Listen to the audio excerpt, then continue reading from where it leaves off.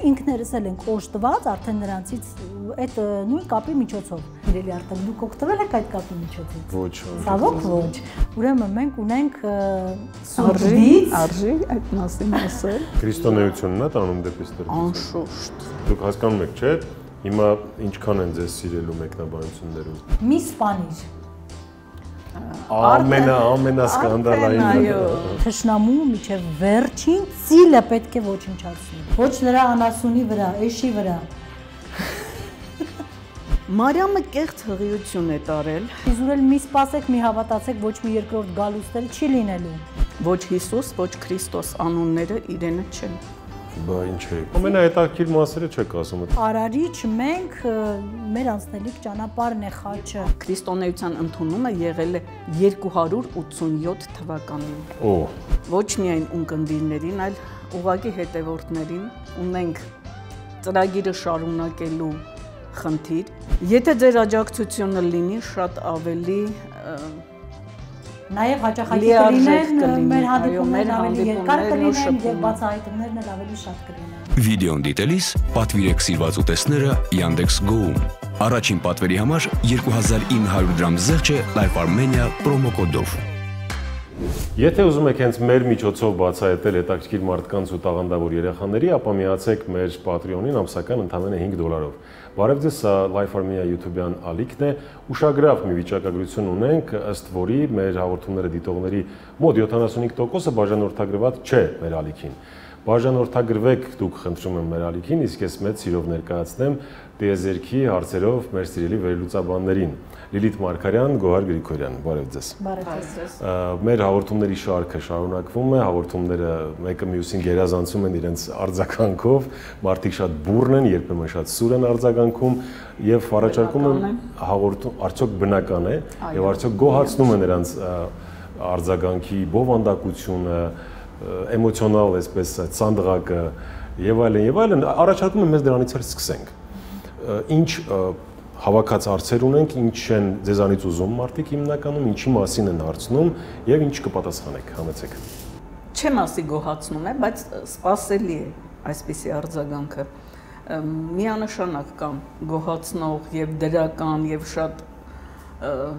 հաճելի արձագանքներ եւ կան արձագանքներ, որոնք ցույց են տալիս, որ բացարձակ նյութը տեղ չի հասել այդ մարդուն։ Կամ թերի է նայել, կամ ես հակված եմ ասելու, որ ինչ-որ հարց լիարժեք չի պարզաբանվել, պատճառը կարող է դա լինել։ Այդ թերացումները մենք կփորձենք շտկել այսօր։ Միևնույն է, կխնդրեմ եւ խորհուրդ կտամ ուշադիր լսել, նոր արձագանքել, լավ կամ վատ։ Առհասարակ պիտի յութի տեղյակ լինել, նոր հարցեր ձևակերպել եւ արդեն հնչած պատասխանի պարագայում նորից հարց տալ, այն էլ շատ ագրեսիվ տոնով, մի տեսակ զարմանալի է։ Իդեպ իլերում են ձեր ասացի, միակ անգամ եւս խնդրենք, հորդորենք մեր սիրելի հետևորդներին եւ նույնիսկ այն մարդկանց, ովքեր համաձայն չեն հարգարժան հյուրերի տեսակետների հետ կամ առաջ քաշած մտքերի հետ, այսպես առնվազն դաստիարակության սահմաններում ձևակերպեն իրենց ասելիքը։ Կարող եք սուր, կարող եք քննադատել, բայց ոչ վիրավորել։ Ի վերջո դրա վերջը լինելու է, որ մենք հեռացնելու ենք կամ արգելափակելու ենք ձեր մեկնաբանությունը։ Մարդիկ պատրաստ են բաց երկխոսության ավելին այս ամենի նպատակը։ Ես ուզում եմ լրացնել, որ հատկապես մենք պատրաստ ենք բաց երկխոսության, պատրաստ ենք քննարկելու ցանկացած հարց եւ հանրային հարթակից հնչեցնելու այդ հարցերի պատասխանները, այնպես որ մենք սպասում ենք ձեր հարցերին, մտածված, ճիշտ եւ սուր եւ տեղին հարցերին։ Եվ անդրադառնանք հենց առաջին հարցին, որտեղից ձեզ այդքան ճշգրիտ թվեր։ Ինչ թվերի մասին։ Մարդիկ անհանգստանում են։ Մենք ընտելացել ենք նրան, որ ապրում ենք մոտավորապես։ Դե մի բան, դե հետո, դե մոտավորապես, եւ մարդիկ սկսում են անհանգստանալ, թե որտեղից մեզ այդքան ստույգ ճիշտ թվեր։ Ընկերներ, մենք ոչ սուրճի մրուր նայող ենք, ոչ ձեռք նայող ենք, ոչ պայծառատես ենք։ Մենք այս ինֆորմացիան մեկ անգամ եւս կրկնենք, որովհետեւ կան մարդիկ, որ չեն տեսել առաջին մեր եթերը եւ տեղյակ չեն։ Մենք այս բոլոր ինֆորմացիաները ստանում ենք մի անձնավորությունից, ով անմիջական կապ ունի տիեզերքի հետ, Սուրբ Սրբոց, երկնային եւ երկրային Տեր Արամազդի, դուստրերի, թորան եւ թորնուհու հետ եւ նրանից էլ ստանում է այդ ստույգ ճշգրիտ ինֆորմացիաները։ Մենք մեզանից ոչինչ չենք հնարում։ Մենք պարզապես փոխանցում ենք այդ ինֆորմացիան ձեզ։ Երկրորդ հարցը։ Տվյալները ինֆորմացիան այստեղից եք ստանում։ Այո, ինֆորմացիան այստեղից եւ այո, ստույգ թվերով։ Մենք այլ աղբյուր չունենք։ Մենք չունենք այլ աղբյուր։ Մենք ոչ աղանդավորներ ենք, բա որտեղից։ Սա շատ հանդիպող հարց է, իսկապես, որտեղից գիտեն, ինչ թվեր է, այդ որտեղից է։ Ասում են այնքան ստույգ թվեր, որ Ձեզ էլ գործակալ, էլ աղանդ, էլ ինչ ասես ասում են։ Մենք միակն ենք գուցե աշխարհում, որ ոչ մեկին չենք ծառայում։ Չէ, բայց ներողություն, դա էլ պետք է ձեզ մոտ adekvat ընկալման արժանանա, որովհետև ոնց է, ով է այդ Արամազդի, չգիտեմ, դուստրը,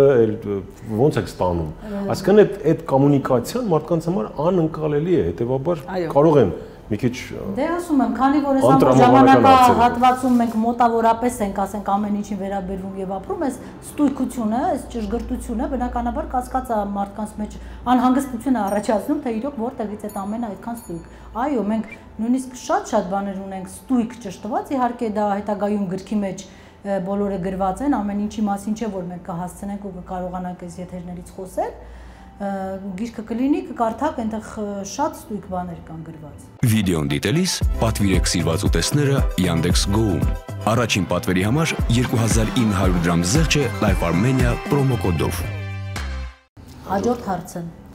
Ինչպես է ստացվում, որ մեր ձայնը հասնում է տիեզերք։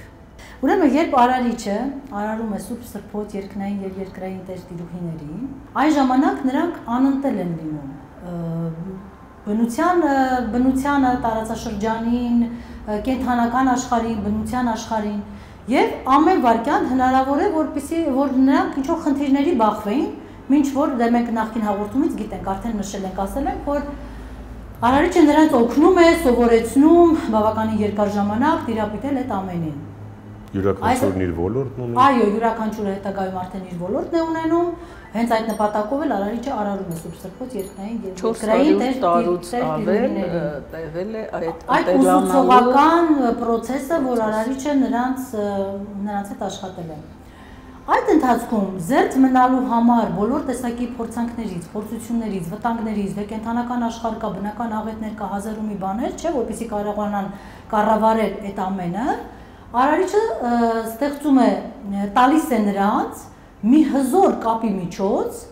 որը որ մտքի եւ ցանկության արագությունն է։ Այսինքն բավական է, որ նրանք մտքով արդեն այդ վտանգը փոխանցեն եւ իրենց ցանկությունը արարչին, անմիջապես արարիչը որպեսզի կարողանա նրանց հասնել օգնության։ Այս դրա համար եւ հետագայում նաեւ մենք ինքներս ենք օժտված արդեն նրանցից այդ նույն կապի միջոցով։ Դրա համար մեր միտքը եւ ցանկությունը հղելով նրանց անմիջապես հասնում է տիեզերք, բնականաբար կախված նաեւ թե արդեն ինչ ցանկություններ ենք մենք այնտեղ ուղարկում, ինչ միտք ենք ուղարկում, եթե դա արդարացի է, ճիշտ է, ընդհանուր բարօրության համարտության վերաբերվում բնականաբար ճիշտ ձևով լուծում է ստանում, իսկ եթե մենք ուղարկում ենք վատ մտքեր, դիմացինի նկատմամբ, ասենք անեծքներ, չգիտեմ, հազար ու մի բաներ, հասնում է տեղ, այնտեղ տեսնում է, այո, եթե անեծքը արժանի է, այո, ուղարկվում է տեղ, եթե դա Ես ազգովիկ սկսենք անիծել, ես ինչ ասցի։ Չէ, ճիշտ հիմքեր ունի եւ տեղին է, թշնամին թող անիծենք։ Եթե դա տեղին է, այո, այդ հարցը լսվում է վերևում եւ պատժվում է այն մարդը, ով որ մեղավոր է, իսկ եթե ոչ, անտեղի է այդ անեծքը կամ ցանկությունը վատ չար միտքը, հետ է ուղարկվում հասցեատիրոջը։ Այսինքն, սա շատ մի հզոր բան է, որ ժողովուրդ ջան, շատ զգուշ եղեք, թե դուք ինչ եք մտածում ում մասին եւ ինչ եք ձեր մտքերը հասնում են տիեզերք։ Թե ինչ վերադարձ կլինի մեզ, այո, բոլոր մտքերը եւ ցանկությունները ամենաարագընթաց կապն է դա մեր եւ տիեզերքի։ Մի հատ ես ինձ ուղղեմ նախորդ եթերում կարծեմ ասացի, որ միևնույնն է չի լսվի, ոչ թե չի լսվում, այլ անտեսվում է, ամեն ինչ լսվում է, ամեն ինչ տեսնվում է, բայց արձագանք չի լինում։ Այո։ Հետաքրքիր է, այսինքն բացի այդ համամարտկային բնույթի ցանկություններից հնարավոր է անձնական ինչ-որ բաներ ասենք։ Իհարկե։ Իհարկե։ Լավ։ Երբ մի գեղեցիկ օր մենք կհասնենք օրինակ ամուսնության թեմային, ինչ սկզբունքով պիտի ընտրել կնոջը կամ ամուսնուն, այդ ժամանակ կտեսնեք, որ Չէ, օրինակ մտերիմ, չգիտեմ, երեխա ծնող, խնդրող մի հիվանդություն, որ աստվածներին խնդրում։ Իհարկե կարելի։ Բայց ո՞նց է բուժվելու այդ երեխան կամ ծնողը։ Ես ձեզ ասեմ ավելին, այստեղ, հա։ Եղել է նման դեպք, կա։ Նույնիսկ ես եմ ապշում։ Նենց եմ ասում, նույնիսկ ոնց որ տենց ես իմով եմ։ Իսկ անցյալ հաղորդման ժամանակ մենք տվեցինք այդ կապի միջոցը, Արտակ, սիրելի Արտակ, դուք օգտվել եք այդ կապի միջոցից։ Ոչ։ Ոչ։ Այ եթե օգտված լինեիք, այսօր դուք էլ կունենայիք արդյունք եւ այդ մասին կկիսվեիք։ Տեսեք, 1500 հոգի մեր մի փոքր ավել թվերը, մենք ուղղակի կլորացնելով կասենք թվերը, 1500 հոգի տվյալ պահի դրությամբ անցած մեր հաղորդման տված կապի միջոցից օգտվել են, որից 650-ից մի փոքր ավելին ստացել են իրենց խնդրանքների հարցերի պատասխանները, լուծումները։ Այո, մենք հենց նոր այդ տվյալները ճշտեցինք, վերջին պահով, որպեսզի անմիջապես Իդեպ մի քանի օր առաջ, մի շաբաթ առաջ այդ թիվը 450-ը դիմել էին մեկ շաբաթ առաջ եւ օգտվել էին 150-ը, ստացել էին արդեն դե դա արդեն կախված ինչ խնդրանք է, ինչ ժամանակահատված է պահանջում այդ հարցի լուծումը, այնտեղ կան ով է խնդրում, արժանինքներ, արժանավորներ։ Այսինքն ենթադրում եմ, որպես դիտողներից են այդ մարդը։ Այո, Համա կարելի է թե գաղտնիություն, որ ասենք այնտեղ պլյուս դնեն, ովքեր որ դնում են։ Ես ուզում եմ նույնիսկ ասել։ Դնեն, իհարկե։ Իհարկե կան մարդիկ, որոնք ինձ էլ անձնականով գրել են։ Այո, ես հետո մի օրում երկու խնդրանք է իրականացել։ Մի օրում երկու խնդրանքով դիմում է մարդը ու ասում է մեկը անմիջապես 8 ժամվա ընթացքում իրականացավ, հաջորդ խնդրանքը առավոտյան ժամը 6-ին ինչքան հիշում, չէ, ժամը 10-ին ասեց դիմեցի, անցավ մի քիչ ես ստացա զանգ, որը որ 50%-ով կատարվեց խնդրանքը, այսինքն ես ստացա ստույգ ժամկետներ, թե երբ դա տեղի կունենա։ Եվ ասեցին, որ 10 օրվա ընթացքում խնդիրը արդեն ստույգ լուծում կգտնի։ Ես խնդրում եմ, ես չեմ ուզում հնչեցնել անուն, իհարկե բոլորներ ճանաչում են թե ով է նա, բայց խնդրում եմ անպայման մեր կոմենտների բաժնում գրեք բոլոր այդ քանիսն էին 650 հոգի գոնե ժողովուրդ ջան մի քանիսը գրեք, թող մարդիկ տեսնեն, որ այո, այդ հրաշքները կատարվում են, որ մեր իրականում հրաշքներ, հա, այսինքն այդ հաղորդակցությունը կայացել է։ Այո, կայանում է այդ հրաշքներից չխոսենք, առնվազն այդ կոմունիկացիան կայացել է։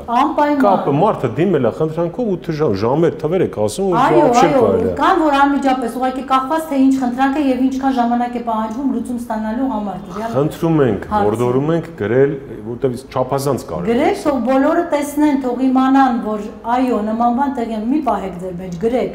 Ես ուզում եմ, որ մնացածներն էլ օգտվեն դրանից։ Ես իհարկե չեմ բացառում, որ կգտնվի մի մասա, որը կասի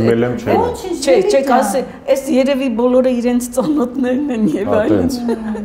Չէ, դե լավ 650-ներ ձեր ծանոթներն են։ Չէ, ծանոթ մարդիկ էլ են։ Հակառակը մտածում եմ կլինեն մարդիկ, որ կասեն դե դիմել ենք չի ստացվել։ Դե նայած ինչա դիմում, նայած ինչ արժանինքներ ունի, բայց եթե անգամ չի ստացվել, շարունակեք դիմել։ Տեսեք 1500-ը դիմել են, դեռ 650-ը ստացել են։ Միգուցե ժամանակի խնդիր է։ Մենք չգիտենք ինչ ձևով պետք է այդ հարցը լուծում Այդ մյուս դիմողներին էլ իրենք կօգնեն, էլի որ գրեն։ Սա իսկապես հետաքրքիր ինֆորմացիա է։ Եվ ես այստեղ օգտվեմ առիթից մի հետաքրքիր կապի միջոցի մասին էլ ասեմ, ժողովուրդ օգտվեք։ Ուրեմն մենք ունենք Սուրբ Դից, արժի այդ մասին ասել։ Ասենք թող օգտվեն ժողովուրդը։ Իհարկե սա մեր ծրագրի մեջ չէր մտնում այս պահին, բայց ուրեմն ունենք Սուրբ Դից, Հերա Լուրա անունով եւ Հերա Լիրա անունով։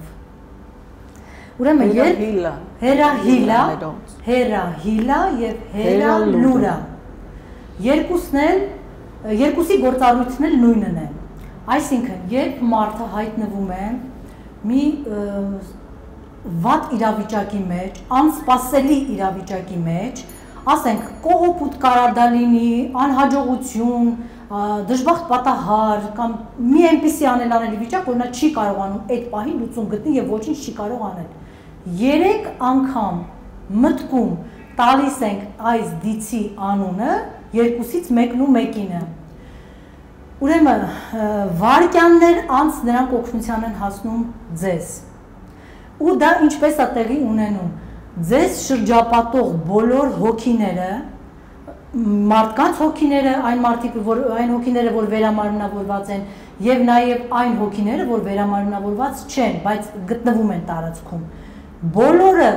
հերալուրայի հրահանգով համախմբվում են ու ոնց որ սիգնալ հաստանա, որ այստեղ այս մարդու մոտ խնդիր կա, անմիջապես տեսեք ինչումն է խնդիրը ու այդ հարցը լուծեք։ Եվ տվյալ այդ իրավիճակից մարդուն դուրս են բերում։ Եվ մարդիկ կարող են ասել, որ հրաշք տեղի ունեցավ մեր հետ։ Ոչինչ թող ասեն, բայց թող իմանան ոնց տեղի ունեցավ այդ հրաշքը։ Այ քեզ բան։ Միայն այդ իրավիճակներում, այսինքն այո, նրանց գործառույթը դա է այսպեսին է, որ անելանելի իրավիճակներում շտապ օգնության կամ ասենք մտել եք միջավայր, որտեղ վտանգ եք զգում, նույնիսկ չեք կարող կողմնորոշվել որտեղից է վտանգը։ Դուք ձեզ ապահովագրելու համար նրանց մեկն ու մեկի անուն տալիս եք 3 անգամ կամ նման ասենք կանխում են նրանք անմիջապես կանխում են շրջապատում ինչ-որ բան թող փորձեն մարդիկ փորձեք դուք էլ փորձեք թող մարդիկ էլ փորձեն սա շատ շտապ այսինքն այս այն դեպքը չի որ ասենք կխնդրեք հիվանդությունը կգան կբուժեն իրենց գործառույթը սա է շատերը հարցնում են որ մենք նախկինում եղել ենք քրիստոնյա Եվ մանկության տարիներին են մեզ կնքել, կամ արդեն հասուն տարիքում մենք փոխել ենք մեր կողմնորոշումը, արդեն հավատում ենք այս ամենին, տեսնում ենք ճշմարտությունը եւ այլն։ Ինչպես անցնել քրիստոնեությունից դեպի մեր հեթանոսությանը, մեր դիցերին եւ մեր սուրբ սրբոց երկնային տերերին։ Արդյոք, եթե մենք դիմենք, խնդրենք եւ այլը, դա դավաճանություն չի համարվում կամ ինչպես այդ անցումը տեղի կարելի է իրականացնել։ Ասեմ, որ ոչ մի վտանգ չի սպառնում ոչ ոքի, հանգիստ կարող են մարդիկ այս կապի միջոցից օգտվել, օգտվողներն թող արդեն փաստեն, որ ոչ մի վատ բան նրանց հետ չի։ Ուրիշ է, երբ որ մենք չիմացությամբ դիմում ենք, ասենք օրինակ Քրիստոսին կամ արարչին ուղղակի վերացական ձևով Մարդիկ իրենք տեսնում են դիցերը երկնային տերերը, որ այս մարդը չգիտի, բայց նա օգնության կարիք ունի, հա, ասենք այդ դիմումա, պետք է նրան օգնել։ Նրանք իհարկե օգնության հասնում են այս պարագայում, բայց երբ արդեն մենք գիտենք իրողությունը, թե որտեղից է այդ օգնությունը մեզ գալիս, բնականաբար մենք պետք է ճիշտ իրենց դիմենք։ Վիդեոն դիտելիս պատվիրեք սիրված ուտեստները Yandex Go-ում։ Առաջին պատվերի համար 2900 դրամ զեղչ է Life Armenia պրոմոկոդով։ Եղել է դեպք, եղել են մարդիկ, որ մինչ այդ ասել են, որ գիտեք, մենք այսպես դիմում ենք, մենք զգում ենք, որ այդ օգնությունը մեզ գալիս է, եւ նրանք չեն մերժում սա նաեւ։ Արդեն տեղեկացված լինելով, ասում եմ, գիտես, մինչեւ այդ, երբ որ ես դիմում էի, իրոք ես զգում էի, որ դա կատարվում է, բայց հիմա, որ ես դիմում եմ, իմանալով սա, բայց ոնց ասած, դիմում եմ նախկին ձևով, նախկին մարդուն, ես էլ այդ օգնությունը չեմ ստանում, որովհետև ես գիտեմ որտեղից է արդեն այդ օգնությունը գալիս, այնպես որ եթե դուք արդեն գիտեք այս ամենի մասին, դիմեք, ոչ մի վախենալու բան չկա, ոչ մի վտանգավոր բան չկա, մենք ձեզ կենդանի օրինակ ձեր աչքի առաջ նստած, դուք ոչ հնչով կաշկանդված չեք։ Այո, առավել եւս եւ մենք ոչ մի նման խնդրի առաջ չենք կանգնել, չենք վախվել։ Գիտեք, բավականին գիտակից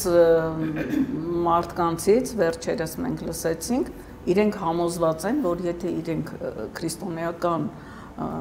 ծեսով մկրտված են, իրենք ինչ որ անխզելի պայմանագիր ասեմ, նման բան չկա, գոյություն չունի նման բան։ Այդ վախը, որ դեպի ստրկություն է տանում, քրիստոնեությունն է տանում դեպի ստրկություն։ Անշուշտ։ Դե հատկապես վախի զգացողությունը, որն էլ չիմացությունից է գալիս բնականաբար։ Այ հարցը ուղիղ տալիս եք, բայց պիտի նախ հասկանանք ինչ է քրիստոնեությունը։ Դրան դա դեռ կհասկանանք, բայց դուք հասկանում եք, չէ՞,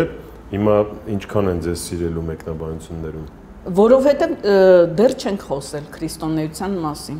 Այսինքն դուք դեմ եք գնում քրիստոնեությանը։ Այնքանով, որքանով հակասում է քրիստոնեությունը միակ գործող գոյություն ունեցող համակարգին, իհարկե։ Լավ, հարցերի շարքը ավարտենք ու գանք։ Այո։ Եվ այստեղ ես նշեմ մի կարևոր հանգամանք, որ բոլոր կրոնները եւ կուսակցությունները դրանք ստեղծված են հակառակորդ ուժի կողմից։ Քրոնոսի գործառույթների մեջ են մտնում։ Եթե դուք կապացուցեք, որ քրիստոնեությունը կրոն չի, ես հետ կվերցնեմ այն խոսքը։ Բոլոր կրոնները։ Ով է ստեղծել, որպեսզի ով է թշնամին, ինչի են ստեղծել քրիստոնեությունը, մտածել որ բացատրեք կհասկանամ։ Շատ պարզ։ Մարդուն կառավարելի դարձնելու նրան արարչի հետ ի սկզբանե նրան տրված կամքի ազատությունը խորտակելու, բեկանելու, նրան շեղելու նպատակով եւ դա միշտ հաջողվել է։ Ինչով է տարբերվում այս համակարգը կրոնից, այս սկսենք գուցե դրանից, եթե սա լիարժեք պարզաբանվի, շատ բան կընկնի իր տեղը։ Բոլոր կրոնները, որ հետագայում դարձել են կրոն, սկզբում տրվել են մարդկությանը, այս կամ այն դիցի, մարգարեի կամ ինչ-որ մեկի միջոցով, որպես գիտություն, որպես գիտելիքների համակարգ, որպեսզի մարդը ճիշտ ճանապարհից չկարողանա, չշեղվի, ոչ թե չկարողանա, կյանքը ընթանա բնականon հունով։ Դրա համար ի սկզբանե տրվել են պատվիրանները։ Պատվիրանները տրվել են Արամազդին եւ Քրոնոսին տարբեր, քանի որ նրանց սկզբունքները հենց սկզբից տարանջատվել են, Արարիչը տվել է մի փոքր տարբեր սկզբունքներով եւ թույլ է տվել հոգուտ մարդկության կատարել սեփական փոփոխությունները միայն հոգուտ մարդկության։ Արամազդը ոչինչ չի փոխել արարչի տված պատվիրանների մեջ, իսկ Քրոնոսը չնչին փոփոխություններ արել է արարչի թույլտվությամբ միանշանակ։ Այդ չնչին թույլտվությունները ներքևի օղակներում դարձել են խայտառակ շեղումներ, այն որ ասում ենք չափի զգացումը ամեն ինչի հիմքում պիտի լինի, բայց ասել ես ով է չափը սահմանում, ես, ու գնաց։ Չէ, դե քրիստոնեությունն ինքն է չափ, չէ, չափավորությունն է, քրիստոնեությունը հենց պատվիրանները իրենց մեջ են չափավորությունն են պարունակում։ Գտնում եք, մենք հիմա կանրադառնանք, հենց հիմա կանրադառնանք պատվիրաններին։ Ինչ է հասել մեզ, մինչ քրիստոնեական պատվիրանները եղել են, եթե հիշողությունս չի դավաճան, դա էական չի, նույնիսկ 13-ը, մեզ հասել են նրանց փոփոխված տարբերակները, փոփոխված տարբերակների աղավաղված տարբերակները, սենց ասենք։ Հիմա, որպեսզի պարզ լինի ինչ է տրվել և ինչ է հասել մեզ, աբսուրդի ինչ աստիճանի մեջ ենք գտնվում, փորձենք զուգահեռներ տանելով անդրադառնալ այդ պատվիրաններին, համեցեք։ Առաջին պատվիրանը ինչը որ մեզ հասել է ըստ Աստվածաշնչի։ Ես եմ քո Տեր Աստվածը, որ քեզ հանեցի եգիպտացիների երկրից, ստրկության տնից։ Ինձնից բացի այլ աստվածներ չպիտի լինեն քեզ համար։ Ուրեմն սկսենք նրանից, որ Աստվածաշնչյան Եհովան իրականում Յահուա դիցն է, որը հրեա ազգի հիմնադիր դիցն է, Քրոնոսի որդին կամ թոռը չեմ հիշում, դա որդին։ Նա ում որտեղից հանեց, ինչ է ասում, դա որևէ առնչություն ունի մեզ հետ։ Իսկ իրականում ինչ է եղել առաջին պատվիրանը, եղել է հետևյալը. ընդունեք իմ արարչիս կողմից ձեզ տրված այս պատվիրանները հավերժական կյանքին հասնելու համար։ Խոսքը ֆիզիկապես հավերժական կյանքին հասնելն է։ Ո՞նց եք այդպես մեկնաբանում իրականում։ Մենք չենք մեկնաբանում, մենք տարի ճշգրտությամբ վերականգնել ենք։ Մենք չէ։ Վերականգնված տարբերակ։ Այո, առաջին պատվիրանը եղել է սա։ Մի հատ նայեք սա ու այն, ինչ մեզ հրամցվում է։ Անցանք երկրորդին։ Անցանք։ Վերևում երկնքում, ներքևում երկրի վրա եւ երկրի խորքի ջրերի մեջ եղած որևէ բանի նմանությամբ քեզ կուրքեր չպիտի կերտես։ Չպետք է երկրպագես եւ չպիտի պաշտես դրանց, որովհետեւ ես եմ քո Տեր Աստվածը։ Մի նախանձոտ Աստված, հայրերի մեղքերի համար պատժում եմ որդիներին, ինձ ատող մարդկանց, նույնիսկ երրորդ եւ չորրորդ սերունդներին։ Իսկ ինձ սիրող ու իմ հրամանը կատարող մարդկանց մինչև 1000-րդ սերունդը ողորմում եմ։ Մեկնաբանենք, թե կարծում եք կարիք չի։ Մեկնաբանեք կարճ։ Ուրեմն արդեն ով մեր երկու նախորդ եթերները տեսել է, ինքը պիտի հասկանալի լինի իր համար, որ չի կարող մարդը ինքը պատիժ կրել ուրիշի փոխարեն։ Անգամ իր ծնողի արած սխալի համար ինքը պատիժ չի կրում։ Դա հակասում է տիեզերական օրենքներին, բացարձակ աբսուրդ է։ Վարկանիշը հենց այն է, ինչը մենք կրում ենք ինքներս մեր կատարած քայլերի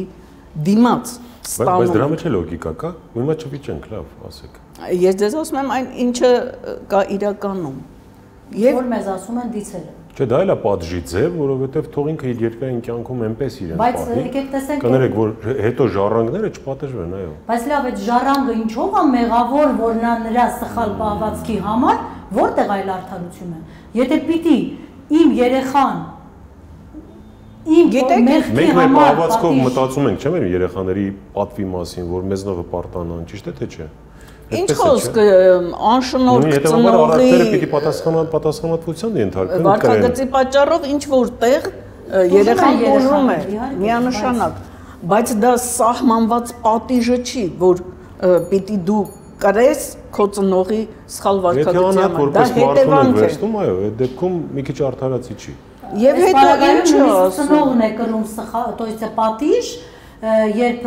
իր երեխան, այսինքն այդ երեխային տրվում է, հա, ասել ծնողին, այդ հոգին գալիս է այստեղ, որ նա պետք է զբաղվի այդ երեխայի կրթությամբ, դաստիարակությամբ, եւ նա չի իրականացնում իր սխալ պահվածքի պատճառով, նա կրում է դրա պատիժը,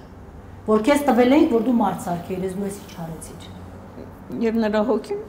համապատասխան վարկանիշ է ձեռք բերում անորոշ հեռանկարով, ասենք ասենք։ Կամ այս հատվածը երբ ասվում է, որ պիտի ողորմում եմ ձեզ ինչ է նշանակում, այո, ով ինձ սիրում է, այսինքն կապ չունի որքանով ես դու արդարամիտ, կարևորը դու ինձ սիրում ես թե ոչ։ Եվ ըստ այդմ ես կամ կողորմամ քեզ, կամ կպատժեմ, որքանով է սա տրամաբանական կամ արդարացի ընդհանրապես Աստծո կողմից։ Հետո գիտեմ, որ Աստված ինձ ողորմալու է եւ ներելու է, այդպես լինում է։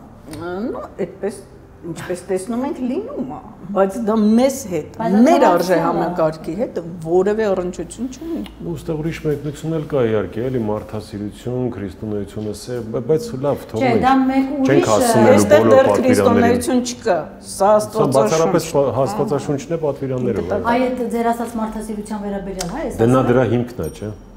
Տեսեք, ես դրա համար ներողություն Գարջան, դրա համար մենք ստեղից ենք սկսում։ Երբ որ ինձ մեկը ասում է, իսկ դուք պատվիրանները պահում եք, իսկ դուք ծանոթ եք պատվիրաններին, իհարկե չեմ պահում ես այս պատվիրանները։ Քո Տեր Աստծո անունը զուր տեղը չպիտի արտասանես, որովհետև Տերը արդար չի համարում նրան, ով իր անունը զուր տեղն է արտասանում։ Վախ ներշնչելու մի հերթական քայլ, իրականում ինչ է եղել այս պատվիրանի փոխարեն, եղել է ցանկացած դժվար պահին դիմիր ինձ, քանի որ ասողը Սուրբ Սրբոցարարիչն է, եւ մենք քո կողքին կլինենք։ Մենք, քանի որ մեր խնդրանքները անգամ արարչին ուղված հասնում են Սուրբ Սրբոց երկնային Տեր Տիրուհիներին եւ նրանք են արձագանքում։ դիցերի միջոցով, հոգիների միջոցով։ Արարիչն ասում է, ցանկացած դժվար պահին դիմիր ինձ ու մենք քո կողքին կլինենք։ Չի ասում չհամարցակվես, մի հատ 100 անգամ մտածի նոր։ Հակառակը մենք պետք է տանք Սուրբ Սրբոցին Այսինքն կապը չի կտրում իր հետ։ Արամազդի եւ տիկնանց անունները եւ խնդրենք նրանցից օգնություն։ Հաջորդ պատվիրանին անդրադառնանք, որովհետև ժամանակը շատ արագ է թռչում։ Մենք ունենք օրակարգ, որը հասցնենք։ Հիշիր շաբաթ օրը, որպեսզի սուրբ պահես այն։ 6 օր պիտի աշխատես եւ պիտի կատարես քո բոլոր գործերը։ 7-րդ օրը քո Տեր Աստծո շաբաթն է։ Այդ օրը դու ոչ մի գործ չպիտի անես, որովհետև Տեր Աստված 6 օրում ստեղծեց երկինքն ու երկիրը, ծովն ու այն ամենը, ինչ դրանց մեջ է, իսկ 7-րդ օրը հանգստացավ։ Դրա համար էլ օրհնեց 7-րդ օրը եւ այն սուրբ հռչակեց։ Ինչ է եղել այս պատվիրանի փոխարեն։ Եղել է աշխատիր շաբաթական 6 օր 6-ական ժամ եւ մնացած ժամանակը այո, հանգստացիր 7-րդ օրը։ Նույնիսկ ճշգրտումներ ենք մենք արել, բացի այդ 6 ժամը, 2-ից 3 ժամ մարդը կարող է զբաղվել իր ընտանիքի տան գործերով։ Բայց այդ 12 ժամի աշխատանքը, որ հիմա սովորական երևույթ է, շատ սխալ բան է եւ մեր կիրակին է մեր ազատ օրը։ Վիդեոն դիտելիս պատվիրեք սիրված ուտեստները Yandex.Go-ում։ Առաջին պատվերի համար 2900 դրամ զեղչ է Life Armenia պրոմոկոդով։ Հաջորդ պատվիրանը։ Պատվիր քո հորն ու մորը, որպեսզի բարիք գտնես, երկար ապրես, բարերար այն երկրի վրա, որ Տեր Աստվածը տալու է քեզ։ Սա մոտավորապես անփոփոխ է մնացել, պատվիր քո ծնողներին, որպեսզի բարեկեցություն եւ երկարակեցություն ունենաս։ Մի սպանիր։ Ամենասկանդալային։ Այո, մի անգամ անդրադարձել եմ ես այս պատվիրանին, նման պատվիրան չի եղել։ Եղել է մի սպանիր քո բարեկամին եւ միակ տրամաբանական, այո, մի սպանիրը դա կարող է լինել։ Մի սպանիր ո՞նց կարող է լինել։ Իհարկե, պիտի սպանես, եթե դրա անհրաժեշտությունը կա։ Նման բան գոյություն չունի։ Ну, թշնամուն как минимум։ Մենք մեր հասած պատգամ ունենք մեզ, որը որ ճշտել ենք, ճիշտ ձևով մեզ փոխանցվել այդ պատգամը, որ թշնամու միջև վերջին ծիլը պետք է ոչնչացնել։ Եթե զգում ենք, որ եթե թշնամին մտադիր է, այսինքն նույնիսկ փաստ չունես, որ թշնամին արդեն հարձակվել է, բայց դու համոզված ես այդ մտադրության մեջ, նախահարձակ եղիր։ Դու պիտի նախահարձակ լինես եւ ոչնչացնես նրան։ Ահա որտեղ է ուժը։ Միայն այդ դեպքում նա չի ասում դու ուզում ես թշնամուտ ունեցվածքին տիրանալ, նախահարձակ եղիր ու գնա։ Ոչ, միայն այն պարագայում, երբ դու համոզված ես թշնամին հարձակվելու է քո վրա։ Путин չի ասում, если драка неизбежна, то бей первым. Питерские улицы ինստենց բան են սովորած։ Պուտինը որտեղ էր, երբ սա մեզ էր։ Այո, այո։ Մի շնացիր, նույն ձևով մնում է, շնություն մի արա,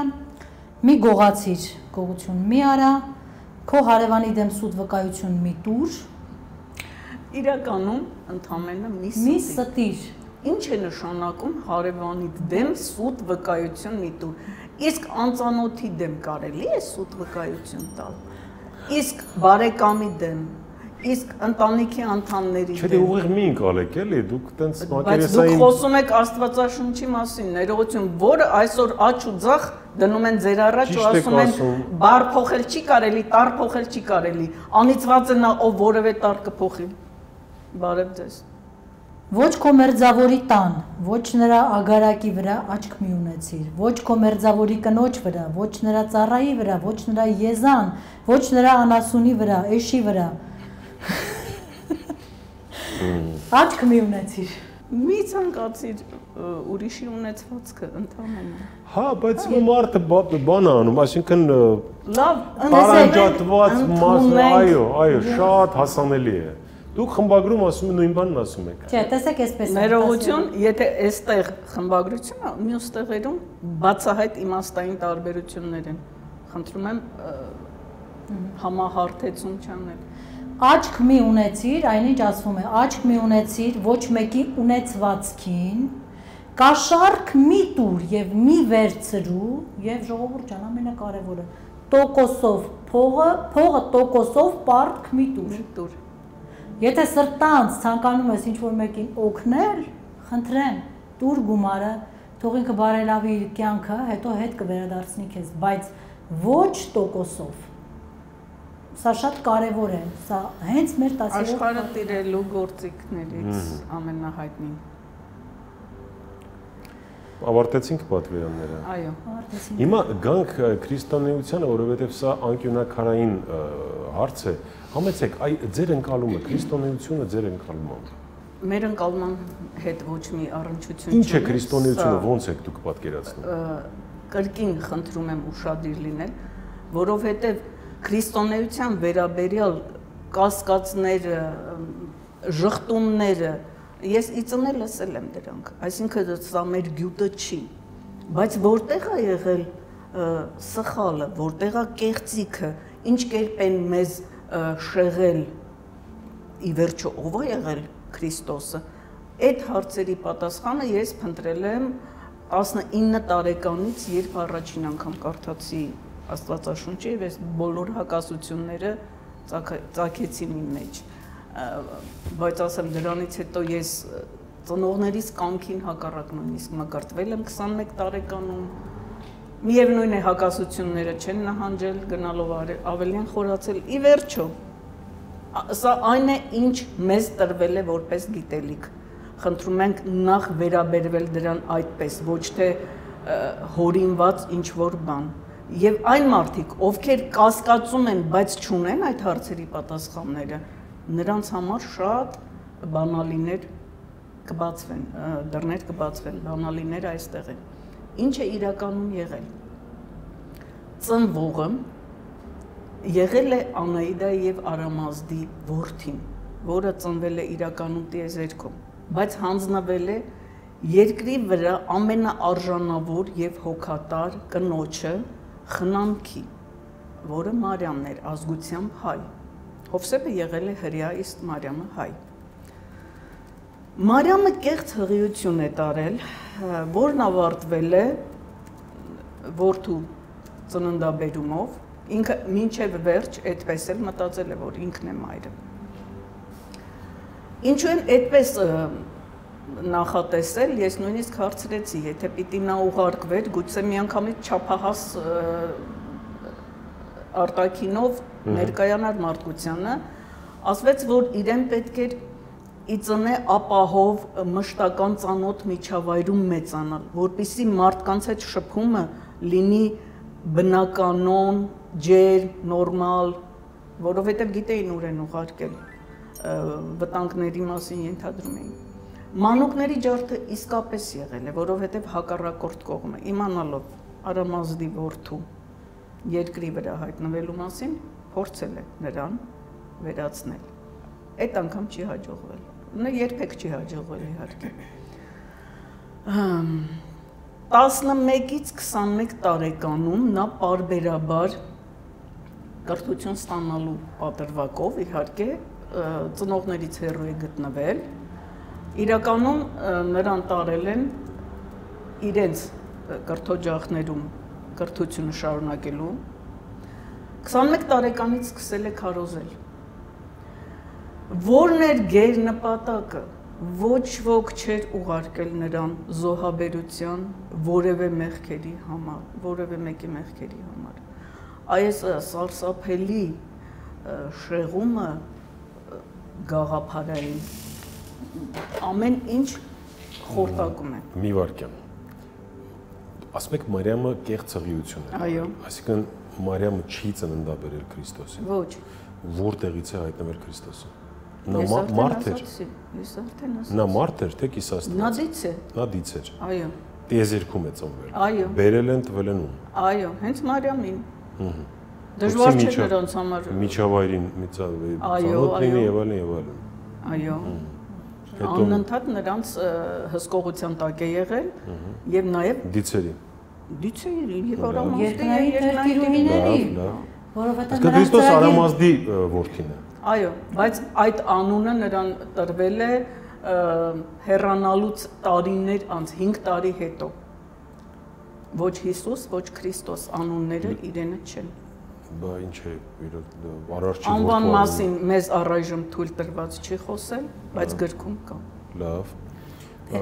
Արարչի որդին ում անունը իրականում ոչ Հիսուս է։ Արարչի որդին չի, Արամազդի։ Արամազդի ներողություն։ Ում անունը դեռ ոչ Հիսուս է եղել, ոչ Քրիստոս, եկավ, ապրեց, այ դեպ 5 տարի հետո չափահաս 21 տարեկան դարձավ։ Ու սկսեց քարոզել ինչ։ Եվ քարոզել շատ ճիշտ եք ասում, ինչ։ Արդեն շեղումներ ունեցող, արդեն ճգնաժամ ապրող հեթանոսական համակարգի շտկման նպատակով են նա եկել։ Մարդիկ արդեն պատվիրանները ուրացած, մոռացած, նախ նրան ուղարկեցին ամենախառնաշփոթ մեղավոր վայրը, իրականում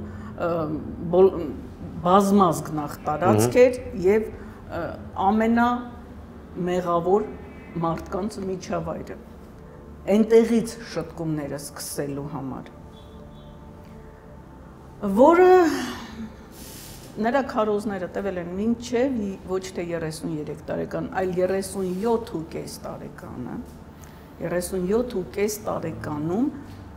նրան ոչ թե խաչել են, խաչելություն չի եղել, նրան խոցել են մեր Հայաստանում պահպանվող գեղարդով։ Իրականում հռոմեացի զինվորը խոցել է գեղարդով, որի այդ արչևի հատը նետից ահա։ Ու թվերը 33 կա գրված Սուրբ գրքում այնտեղ 37.5 տարի։ 37.5 տարի է նա այստեղ եղել։ Այնուհետև այսինքն աստվածաշնչյան պատմությունները Երուսաղեմ Դուք չեք պատկերացնի ինչ միահյուսում է տեղի ունեցել իրական փաստերի եւ հորինած այդ առասպելների, որովհետեւ նպատակը այս դրույթները նրանք կառուցել են կրոնը եւ այն կարևոր բաները թողել են, ասենք այդ օգնությունները մարդկանց, այդ հրաշքները որտեղ են ունեցել, իրականում դրանք եղել են, բոլորը եղել է։ Սա միահյուսելով իրենց ներմուծած կեղծիքների հետ հարմարացնելով այն մտքին, որ ինչպես պետք է անե, որ ժողովուրդը իրենց ենթարկվի եւ ծառայի, ստրկանա, ստեղծել են իրենց կրոնը։ Իսկ հարցին Հիսուս Քրիստոս ով է նա, եղել է այդպիսի մարդ, այդպիսի դից, ձեր մոտ կա նման մարդ։ Իրենք պատասխանում են ոչ մեր կողմում, ոչ հակառակորդ կողմում նման անունով մարդ առհասարակ գոյություն հորինված է անուն։ Դա հորինված, այո, սա մենք մեկ անգամ չէ, մենք տարիներ ենք սրա վրա ժամանակ կորցրել, զբաղվել, փորձել ճշտել, այ որտեղ է ճշմարտությունը, լավ, եթե մենք այսքան ասում ենք ոնց կարա լինի, որ ոչ այդտեղ լինի, ոչ այնտեղ լինի, ոչ մեր մեջ լինի եւ առավել եւս որ պիտի լինի Հիսուսի երկրորդ գալուստը նման բան պետքա լինի, ոչ ասում են իզուրել մի սպասեք, մի հավատացեք, ոչ մի երկրորդ գալուստել չի լինելու։ Եվ առհասարակ նման անունով մարդ գոյություն չունի տիեզերքում։ Դե բա որ այդպես սկանդալային բան են ասում, ասենք, ինչու չեն ասում ով է իրականում եղել։ Ասում են Հիսուս Քրիստոսը ինքը կոնկրետ հապավում, նո տվյալ գործառույթի շուրջ ինչ իրականացվում է, որի մասին իհարկե մենք չենք կարող խոսել, անգամ մեզ էլ չի ասվել այդ մասին։ Դա ամենահետաքրքիր մասերը չեք ասում, այտենց չի։ Դա արդեն մեր գործը չի, դա մեր տիրույթը չի։ Եթե ասում են դեռ պետք չի ասել, մենք չենք կարող։ Շատ լավ, բայց Քրիստոս եթե եկել էր այլ առաքելությամբ, այ որ ասում եք հետո կեղծեցին եւ այլն, ախր ով է կեղծում է։ Ախր միջև այդ կներեք, հոգեվորականները եղել են քրմեր։ Ընդմիջում եք, ես մինչև վերջացրեցի։ Վիդեոն դիտելիս պատվիրեք սիրված ուտեստները Yandex Go-ում։ Առաջին պատվերի համար 2900 դրամ զեղչ է Life Armenia պրոմոկոդով։ Լավ, ասեք, մի քանի րոպե դրան նվիրենք, շատ կարևոր է։ Ու վերջում։ Ու վերջը չի դեռ, երբ նրան խոցեցին եւ տարան դրեցին քարանձավը եւ հսկայական այո այդ քարով փակեցին, պահակներին էլ կարգեցին, որպեսզի հանկարծ որևէ բան չլինի, նո դիցերի համար խնդիր չէր նրան չէին թույլ տալու մահանա, չէ՞ որ նա մարմնավոր կյանքով էր ապրում, ինչպես բոլոր դիցերն են, եւ եթե չափից ավել նրա կենսական օրգանները վնասված լինեն, նա կարող է եւ մահանալ։ Իհարկե նրան անմիջապես տարել են եւ ուժել են, դա անունը դրել են համբարձում եւ այլն։ 5 տարի շարունակ նրա անունը փորձել են մոռացության տալ, բայց ժողովուրդը շատ լավ հիշել են նրա կատարած հրաշքները, նրա մասին անընդհատ զրույցները շարունակվել են եւ այլն։ 5 տարի հետո իջնում է Քրոնոսի թոռը եւ բերում ծրագիրը, ինչպես պետք է օգտագործել նրա կյանքի փաստերը, ինչ շեղում մտցնել եւ նպատակը ինչպես փոխել, նպատակը դարձավ մեծ հայքի ոչնչացումը եւ ասորիների այլևս երբեք պետականություն չունենալու խնդիրը։ Երկուսն էլ իրենք լուծեցին, ստեղծելով կրոն Արամազդի որդու կենսագրության փաստերը օգտագործել։ Առաջին դարում մեծ հայք չկար արդեն։ Ինչպես չկար։ Ոնց չկար։ Մեծ հայքը ծովից ծովով կար։ Չկար։ Կար։ Ինչ որ կար։ Արդեն փլուզվել էր։ Նու եթե մի քիչ այն կողմով վերցնենք, այտենց է։ Շատ վիճելի, բայց կար այն ինչ որ կար Այդ օրվա գերտերությունների մեկի փլուզումը կամ փոքրացումը մյուսի վերացումը Ասորեստանի մասնախոսքը։ Ասորեստանը չկար, իսկ մեծ հայքը կար, իսկ ասորիներ կային, ոչ, Ասորեստան պետությունը չկար, բայց ասորիները հակված էին վերականգնելու, մեկ ընդմիշտ այդ հարցը պետք էր փակել եւ լուծել, եւ դա իրենք արեցին։ Եվ մի կարևոր բանի մասին ասեմ, խաչի հետ կապված, մարդիկ գրում են, ինչու եք խաչակնքվում, չէ՞ որ դուք քրիստոնյա չեք, բերել են քրիստոնեության հետ են կապել այս խաչը։ Հարգելիներս, 2000 տարվա պատմություն ունի քրիստոնեությունը, բայց դրանով չի սահմանափակվում կյանքը։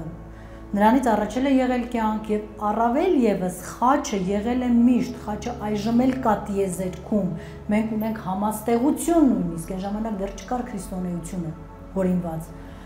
Եվ դա կապի միջոցն է տիեզերքի հետ, երկնային տերերի տեղն ենք ցույց տալիս եւ մեր անցնելիք ճանապարհը, այո, արարիչ մենք մեր անցնելիք ճանապարհն է խաչը եւ անցած ճանապարհները, մեր բոլոր վերամանավորումներն եւ այլն, մեր կապն է տիեզերքի հետ,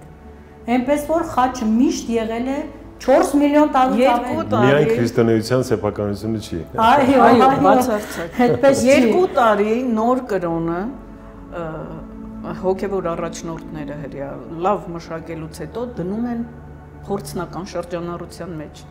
Փայլուն իրեն արդարացնում է։ Այն Քրոնոսի ուղարկած ծրագիրը։ Այո։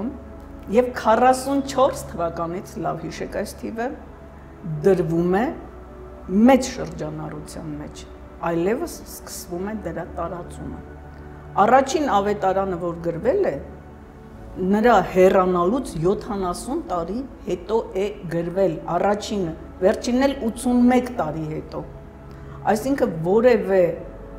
հավաստի, փաստ, վկայություն դրանցում կամ կա կամ չկա, իսկ ընդհանրապես չկա։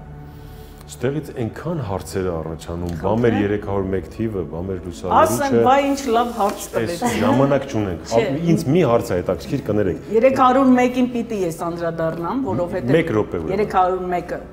իրականում 4-ն է, նպատակը 4 թվի, էլի դաջունն էր մեր պատմության վրա, իսկ իրականում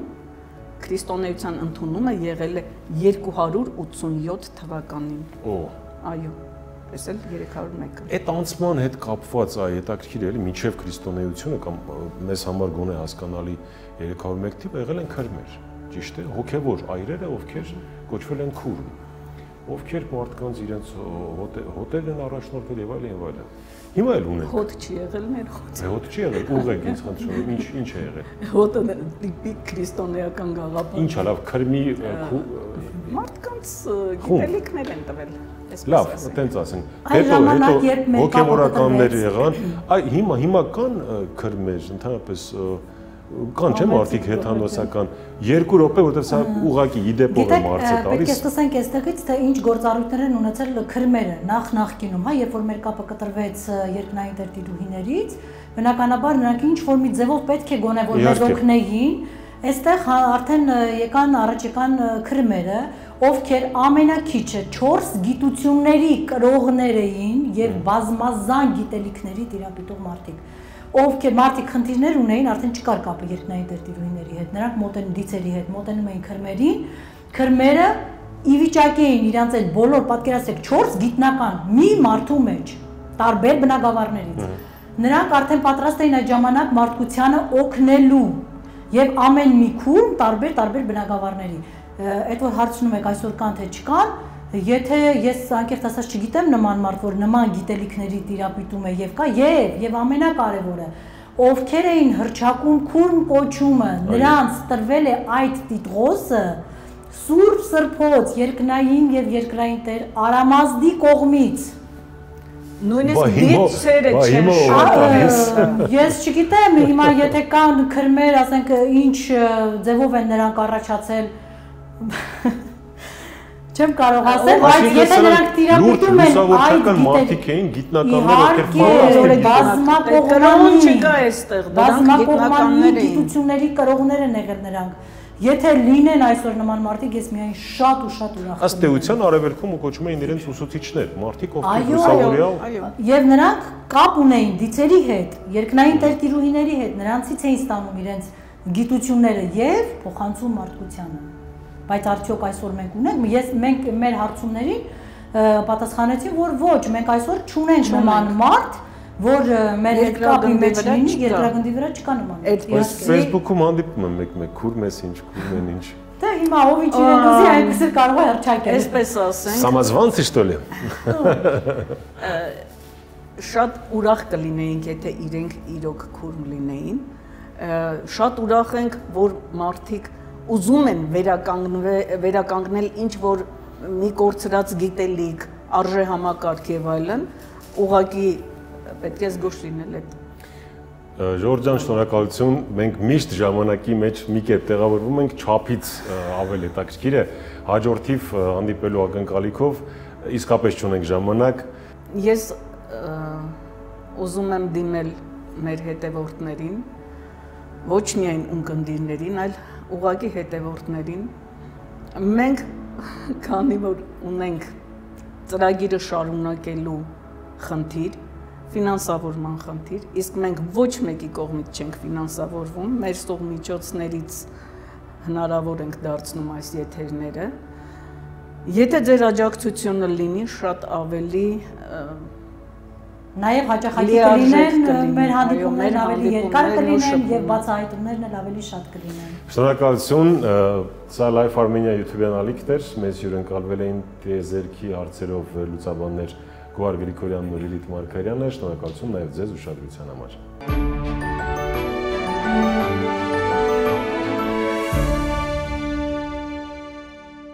Դե հաջորդին ցանկանում ենք ավելի շատ տարիներ։ Հայց ծում մի 120 էլի։ Հաջորդ 13, ճիշտն ասած չգիտեմ։ 17 տարվա պատմություն եւ իրականացված ավելի քան 200 նախագիծ։ Տարվա գլխավոր Pan-Armenian Expo 2024 ամենամյա խոշորագույն միջազգային ցուցահանդես ֆորում։ Հոկտեմբերի 25-ին, 26-ին եւ 27-ին մարզահամերգային համալիրում սիրով սպասում ենք։ Promexpo, մեզ հետ մեկ քայլ առաջ։ Ողջույն բոլորին։ Գիտեք թե քանի տարեկան է աշխարհի ամենատարեց մարդը։ Չգիտեք։ Գնանք միասին պարզենք։ Ձեր կարծիքով ինչքան է կյանքի միջին տևողությունը։ Աշխարհում թե Հայաստանում։ Ու աշխարհում։ Աշխարհում երևի 76 օրինակ։ Իսկ ձեր հարազատներից, բարեկամներից քանի տարեկան է եղել ամենատարեց կամ կա ամենատարեց մարդը։ Տատիկս էր, որը 100-ին մոտ, մի քանի տարի պակաս։ Տատիկներս երկուսն էլ եղել են երկարակյաց։ Իսկ կարող եք ասել, թե քանի տարեկան է այս պահին ողջ ամենատարեց մարդը աշխարհում։ Կարամ ենթադրեմ կամ գուշակեմ 136 տարեկան կամ դրան մոտ մի բան։ Մի քիչ։ Իմ ասածից քիչ 33։ Ասեմ, իմացեք, 117 տարեկան է աշխարհի ամենատարեց մարդը, բնակվում է Ամերիկայում, Մարիա Բրայնաս Մորերան է։ Դե հաջորդին ցանկանում ենք ավելի շատ տարիներ, մի 17 տարի ավելի։ Բոլորս։ Այո,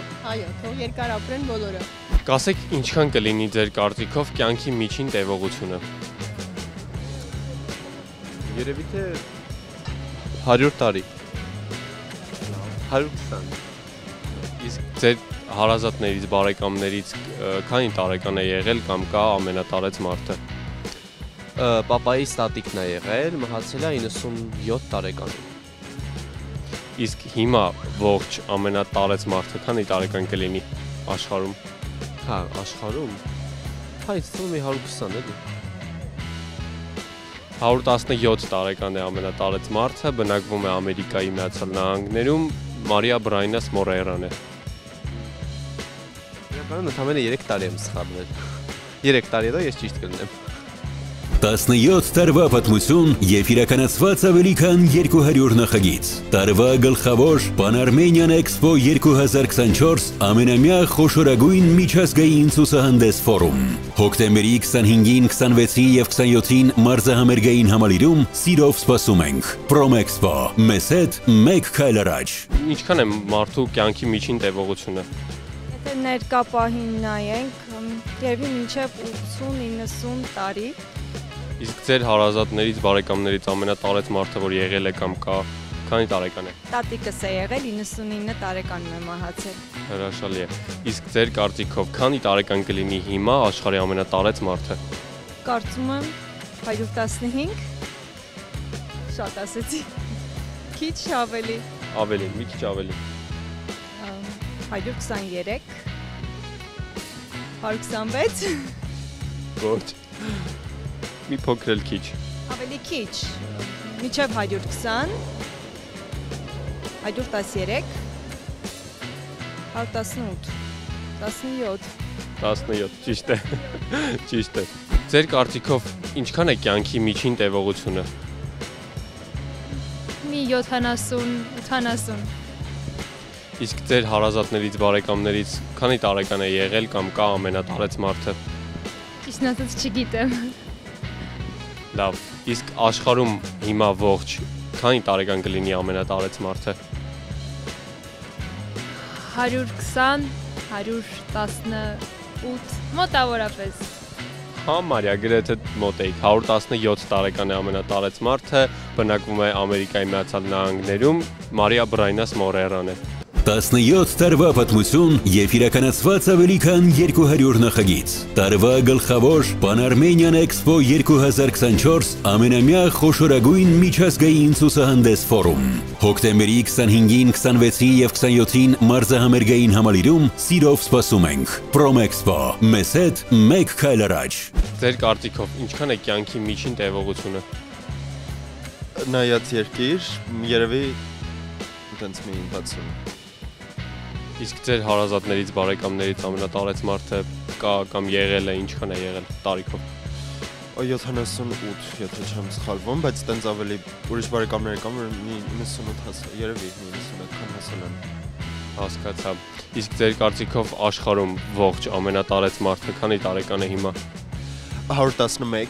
որովհետև այս վերջերս Հնդկաստանում մի հատ պապի են գտել քարանձավում, ու ինքը տենց ինչ-որ մեդիտացիա արել ես ինչ, տենց ինքը բան են, պարզել են, որ ինքը տենց մի 111 տարեկան է։ Ասեմ, որ կա ավելի տարեց մարդ, 117 տարեկան է, բնակվում է Ամերիկայի Միացյալ Նահանգներում, Մարիա Բրայնաս Մորերան է, որը 117 տարեկան է։ Լավ, այդքան հեռու չէր։ Կասեք, ձեր կարծիքով ինչքան է մարդու կյանքի միջին տևողությունը։ Իմ կարծիքով 95։ Իսկ ձեր հարազատներից, բարեկամներից ամենատարեց մարդը եղել է կամ կա, քանի տարեկան է եղել։ Մամայիս պապիկն է 95 տարեկան։ Շատ լավ, իսկ ամբողջ աշխարհում ողջ ամենատարեց մարդը քանի տարեկան կլինի ձեր կարծիքով։ Իմ կարծիքով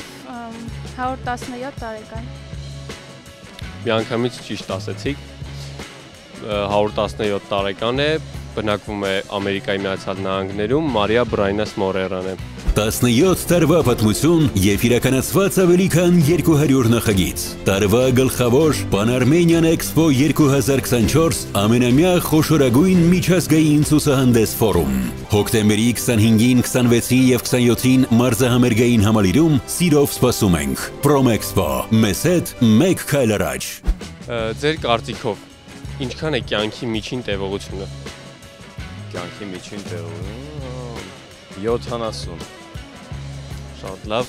Իսկ ձեր հարազատներից, բարեկամներից ամենատարեց մարդը, որ եղել է կամ կա, քանի տարեկան է։ 87։ Շատ լավ։ Իսկ ամբողջ աշխարհում ամենատարեց մարդը, որ հիմա ողջ է, քանի տարեկան կլինի նա։ Հեսա մի վարքյան մոռացել եմ։ 117։ Բրավո, միանգամից ճիշտ պատասխանեցիք։ 117 տարեկան է, բնակվում է Ամերիկայի Միացյալ Նահանգներում, նրա անունն է Մարիա Բրայնաս Մորերը։ Ճիշտ է, ինքն է ծխում էր մի վաղ։ Բայց դե մինչև հիմա կա, շատ լավ է, էլի։ Ձեր կարծիքով կյանքի միջին տևողությունը ինչքան է։ Միջին տևողությունը մինչև 60-ից մինչև 75 տարեկան։ Իսկ ձեր հարազատներից, բարեկամներից քանի տարեկան է եղել կամ կա ամենատարեց մարդը։ Օրինակ իմ մամաս մահացել է 73 տարեկան հասակում, ինքը զբաղվել է սպորտով, բայց լիարդի ցերիոզով մահացել է։ Դե հիմա ասեք 73 տարեկան, լավ ապրելակերպ, իրան նայող, սպորտով զբաղվող, բայց մահացել է։ Ցավոք բոլորս պետք է։ Իսկ ամենատարեց մարդը աշխարհում քանի տարեկան կլինի հիմա։ Ես այն օրը տեսա Facebook-ով 111 տարեկան էր, արդեն ինքը մոմիա էր, ինքը չէր կարող քայլել երկու կողմից, ասեմ իմանաք ես Գյումրեցի եմ, երկու ձեռքը բռնած հազիվ քայլեցնում էին, ինքը մոմիա էր, ինքը մարդ չէր այդտեղ։ Ասեմ, որ կա ավելի տարեց մարդ, 117 տարեկան է 117 տարեկան է ամենատարեց մարդը, բնակվում է Ամերիկայի Միացյալ Նահանգներում, նրա անունն է Մարիա Բրայնաս Մորերը։ Տեսածը տղամարդ է եղել, տեսածը տղամարդ է եղել։ Ուրախ եմ իր համար, ինքը միակ երջանիկ մարդն է։ 17 տարվա պատմություն և իրականացված ավելի քան 200 նախագիծ։ Տարվա գլխավոր Pan-Armenian Expo 2024 ամենամյա խոշորագույն միջազգային ցուցահանդես ֆորում։ Հոկտեմբերի 25-ին, 26-ին և 27-ին մարզահամերգային համալիրում սիրով սպասում ենք։ Promexpo, մեզ հետ մեկ քայլ առաջ։ Ձեր կարծիքով ինչքան է կյանքի միջին տևողությունը։ Բոլորովի կա, ասենք Սևերում, Սիբիրում, ասենք երկար որ ապրում են, Հիմալայում, տարածքներում ապրում են երկար, բայց ամենաերկար ապրողը այսօրվա դրության Ամերիկայում է, մոտավորապես պլյուսով, մինուսով կարամ ասեմ 117 տարեկան։ Իմ հաջորդ հարցն էր, որին միանգամից արդեն դուք պատասխանեցիք, փաստորեն տեղեկացված եք։ Ասենք, որ բնակվում է Ամերիկայում, նրա անունն է Մարիա Բրայնաս Մորերը։ Իսկ դուք մեկնաբանություններում գրեք, թե քանի տարեկան է ձեր շրջապատում ամենատարեց մարդը։ Հաջողություն բոլորին։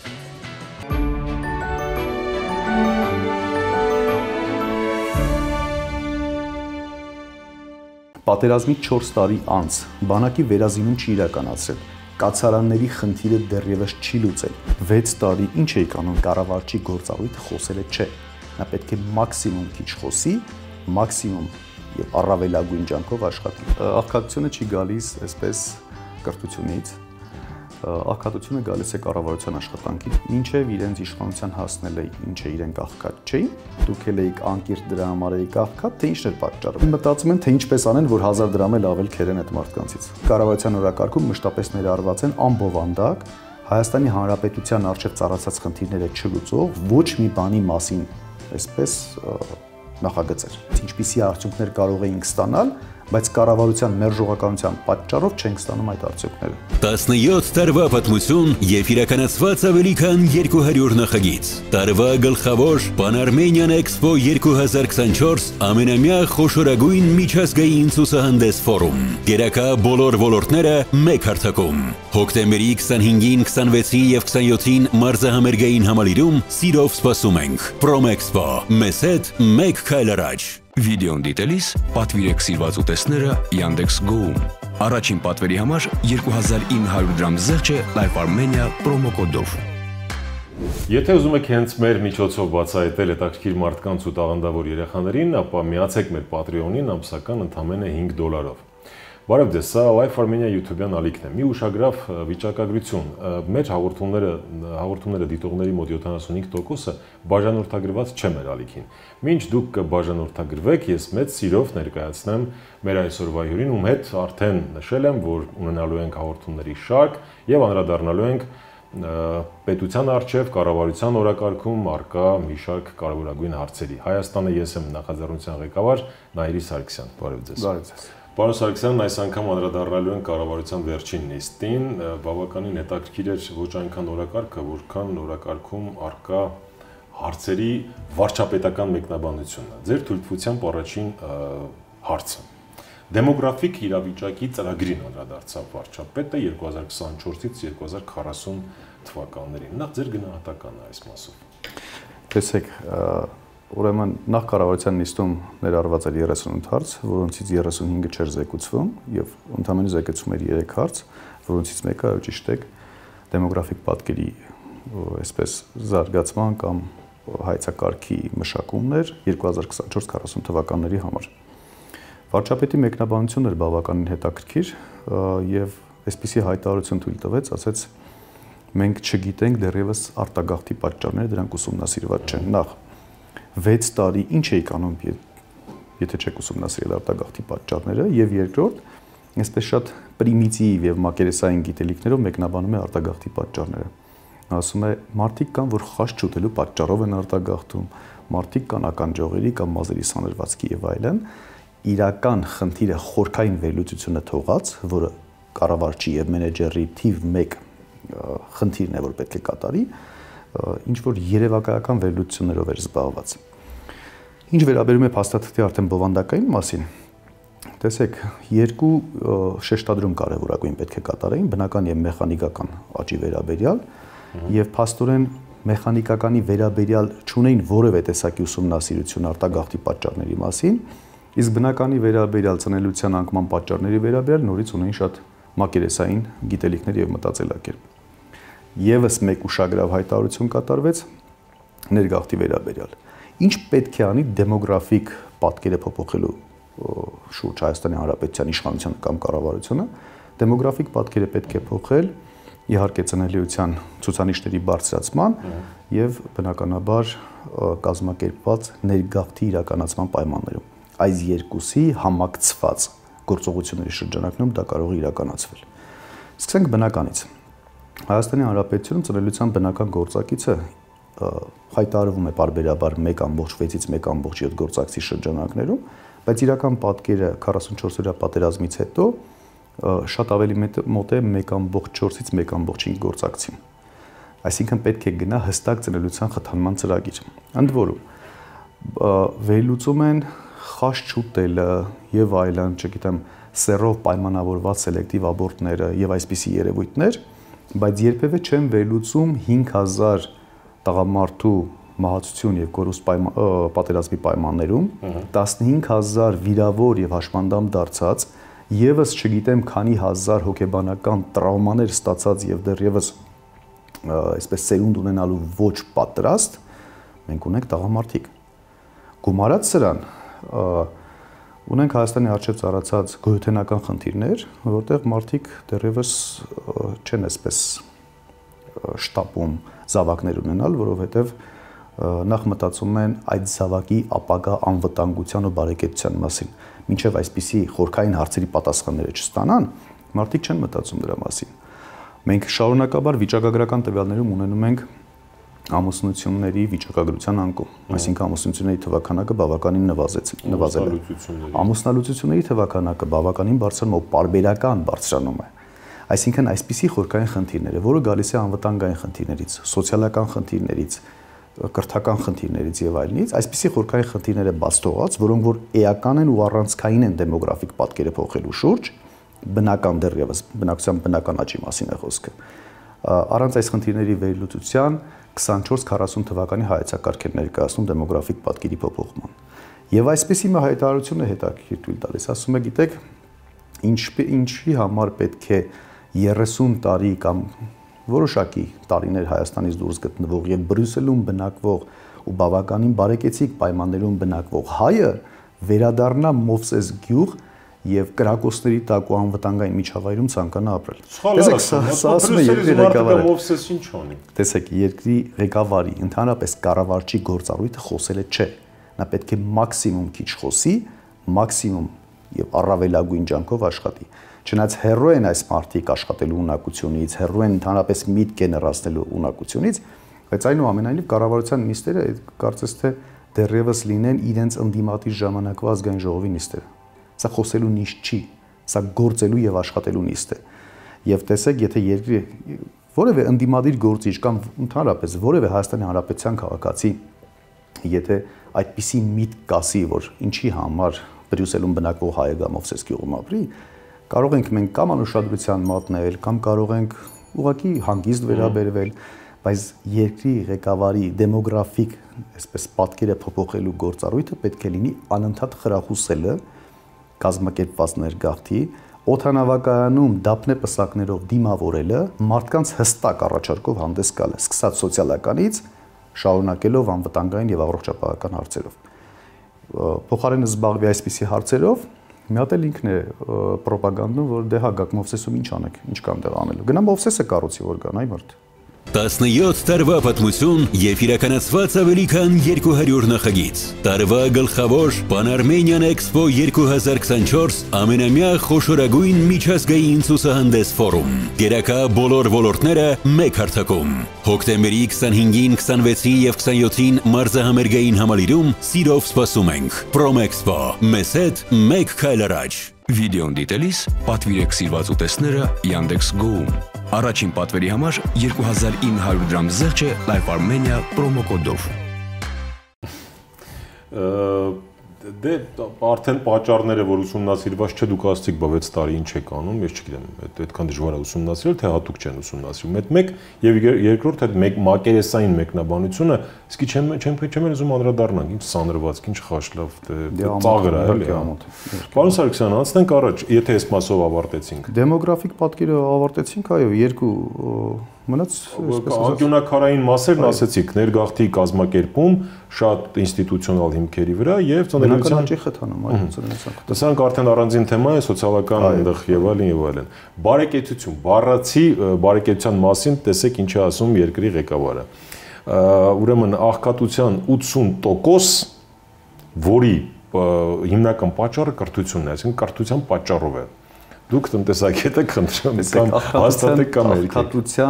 աղքատությունը չի գալիս այսպես կրթությունից,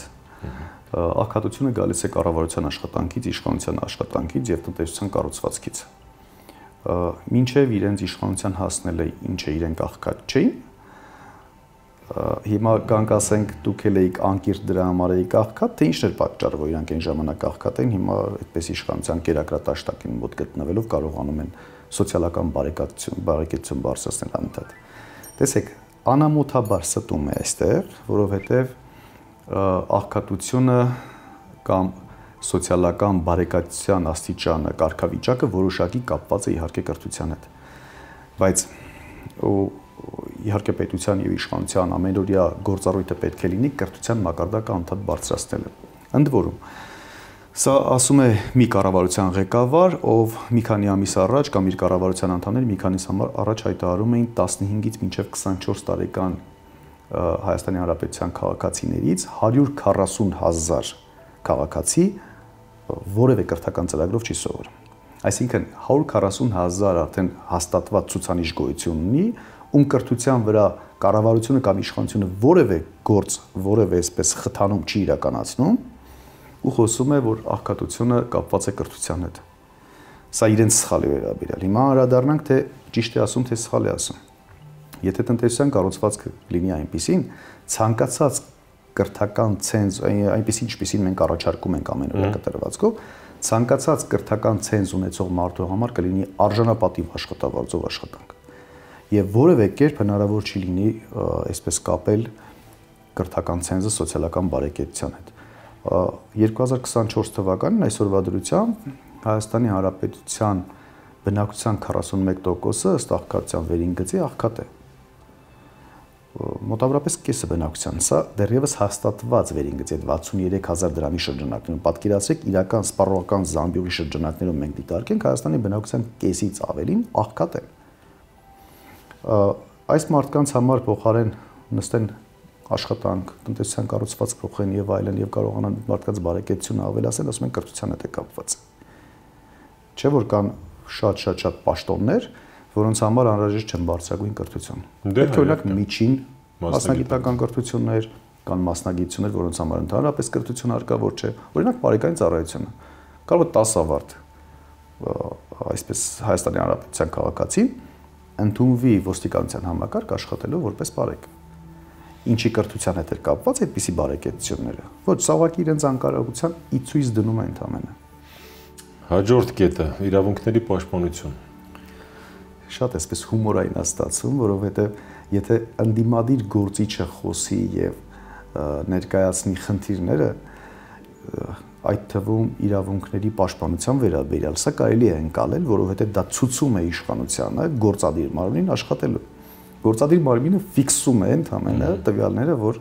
այո, մենք ունենք իրավական պաշտպանության ոլորտում անարդարություններ։ Մեկ անարդարության մասին ընդամենը խոսեմ, մեր շփումների արդյունքում բավականին այսպես դեպքեր են արձանագրվում, որ մարդիկ այս կամ այն կերպ ունեն խախտված իրավունքներ բանկային ապահովագրական ոլորտի հետ գործառույթներում, դեռևս չեմ ասում պետական համակարգերի հետ շփումների արդյունքում առաջացածների։ Ասում ենք, ինչի իրավաբանական ծառայությունների չեք դիմում, ասում են, որովհետև իրավաբանական ծառայությունները շատ ավելի թանկ արժեն, քան մեր օրինակ ավելորդ տուժ եւ տուգանքի գումարներն են։ Պայմանականորեն, եթե բանկին ավելորդ տեղը պետք է վճարեն 300,000 դրամ տուժ, իրավաբանական ծառայությունը դրա համար 500,000 դրամ է, այսպես շուկայական արժեքը։ Մի հատ էլ զուգահեռ օրենքի փոփոխություն իրականացրեցին եւ իրավաբանական ծառայություններ մատուցող կազմակերպություններին եւ անհատձեռնարկատերերին տեղափոխեցին ընդհանուր հարկման դաշտ, որ 500,000 դրամ շուկայական արժեքով իրավաբանական ծառայությունները միայն այդ փոփոխության արդյունքում պետք է դառնա 600,000 դրամ, 20% ավելացված արժեքի հարկ վճարելու համար։ Այսինքն մի կողմից ասում են մարդիկ ունեն խախտված իրավունքներ, բախվում են անարդարությունների, հաջորդ կողմից օրենսդրությունը այնպիսի խմբագրումներ են իրականացնում կամ այնպիսի կառուցվածք են ստեղծում, որ իրավաբանական ծառայությունները դառնան առավել անհասանելի ու մարդիկ այդպես էլ չկարողանան իրենց իրավունքները վերականգնել։ Գիտեք, նորից եմ կրկնում, ինքը չպետք է գա իրավիճակը այսպես ուղղակի ֆիքսի ու գնա։ Ինքը պետք է գա իրավիճակը խնդիրը խորությամբ ուսումնասիրի, լուծումները փնտրի եւ գնա լուծումների։ Այսինքն մոնիտոր մշտად դիտարկող կազմակերպություն չի, էլի կառավարությունը։ Կարծես գիտեք ինչ լինի, ինչ որպես ինչպիսի պաշտոնյա որպես լինի, օրինակ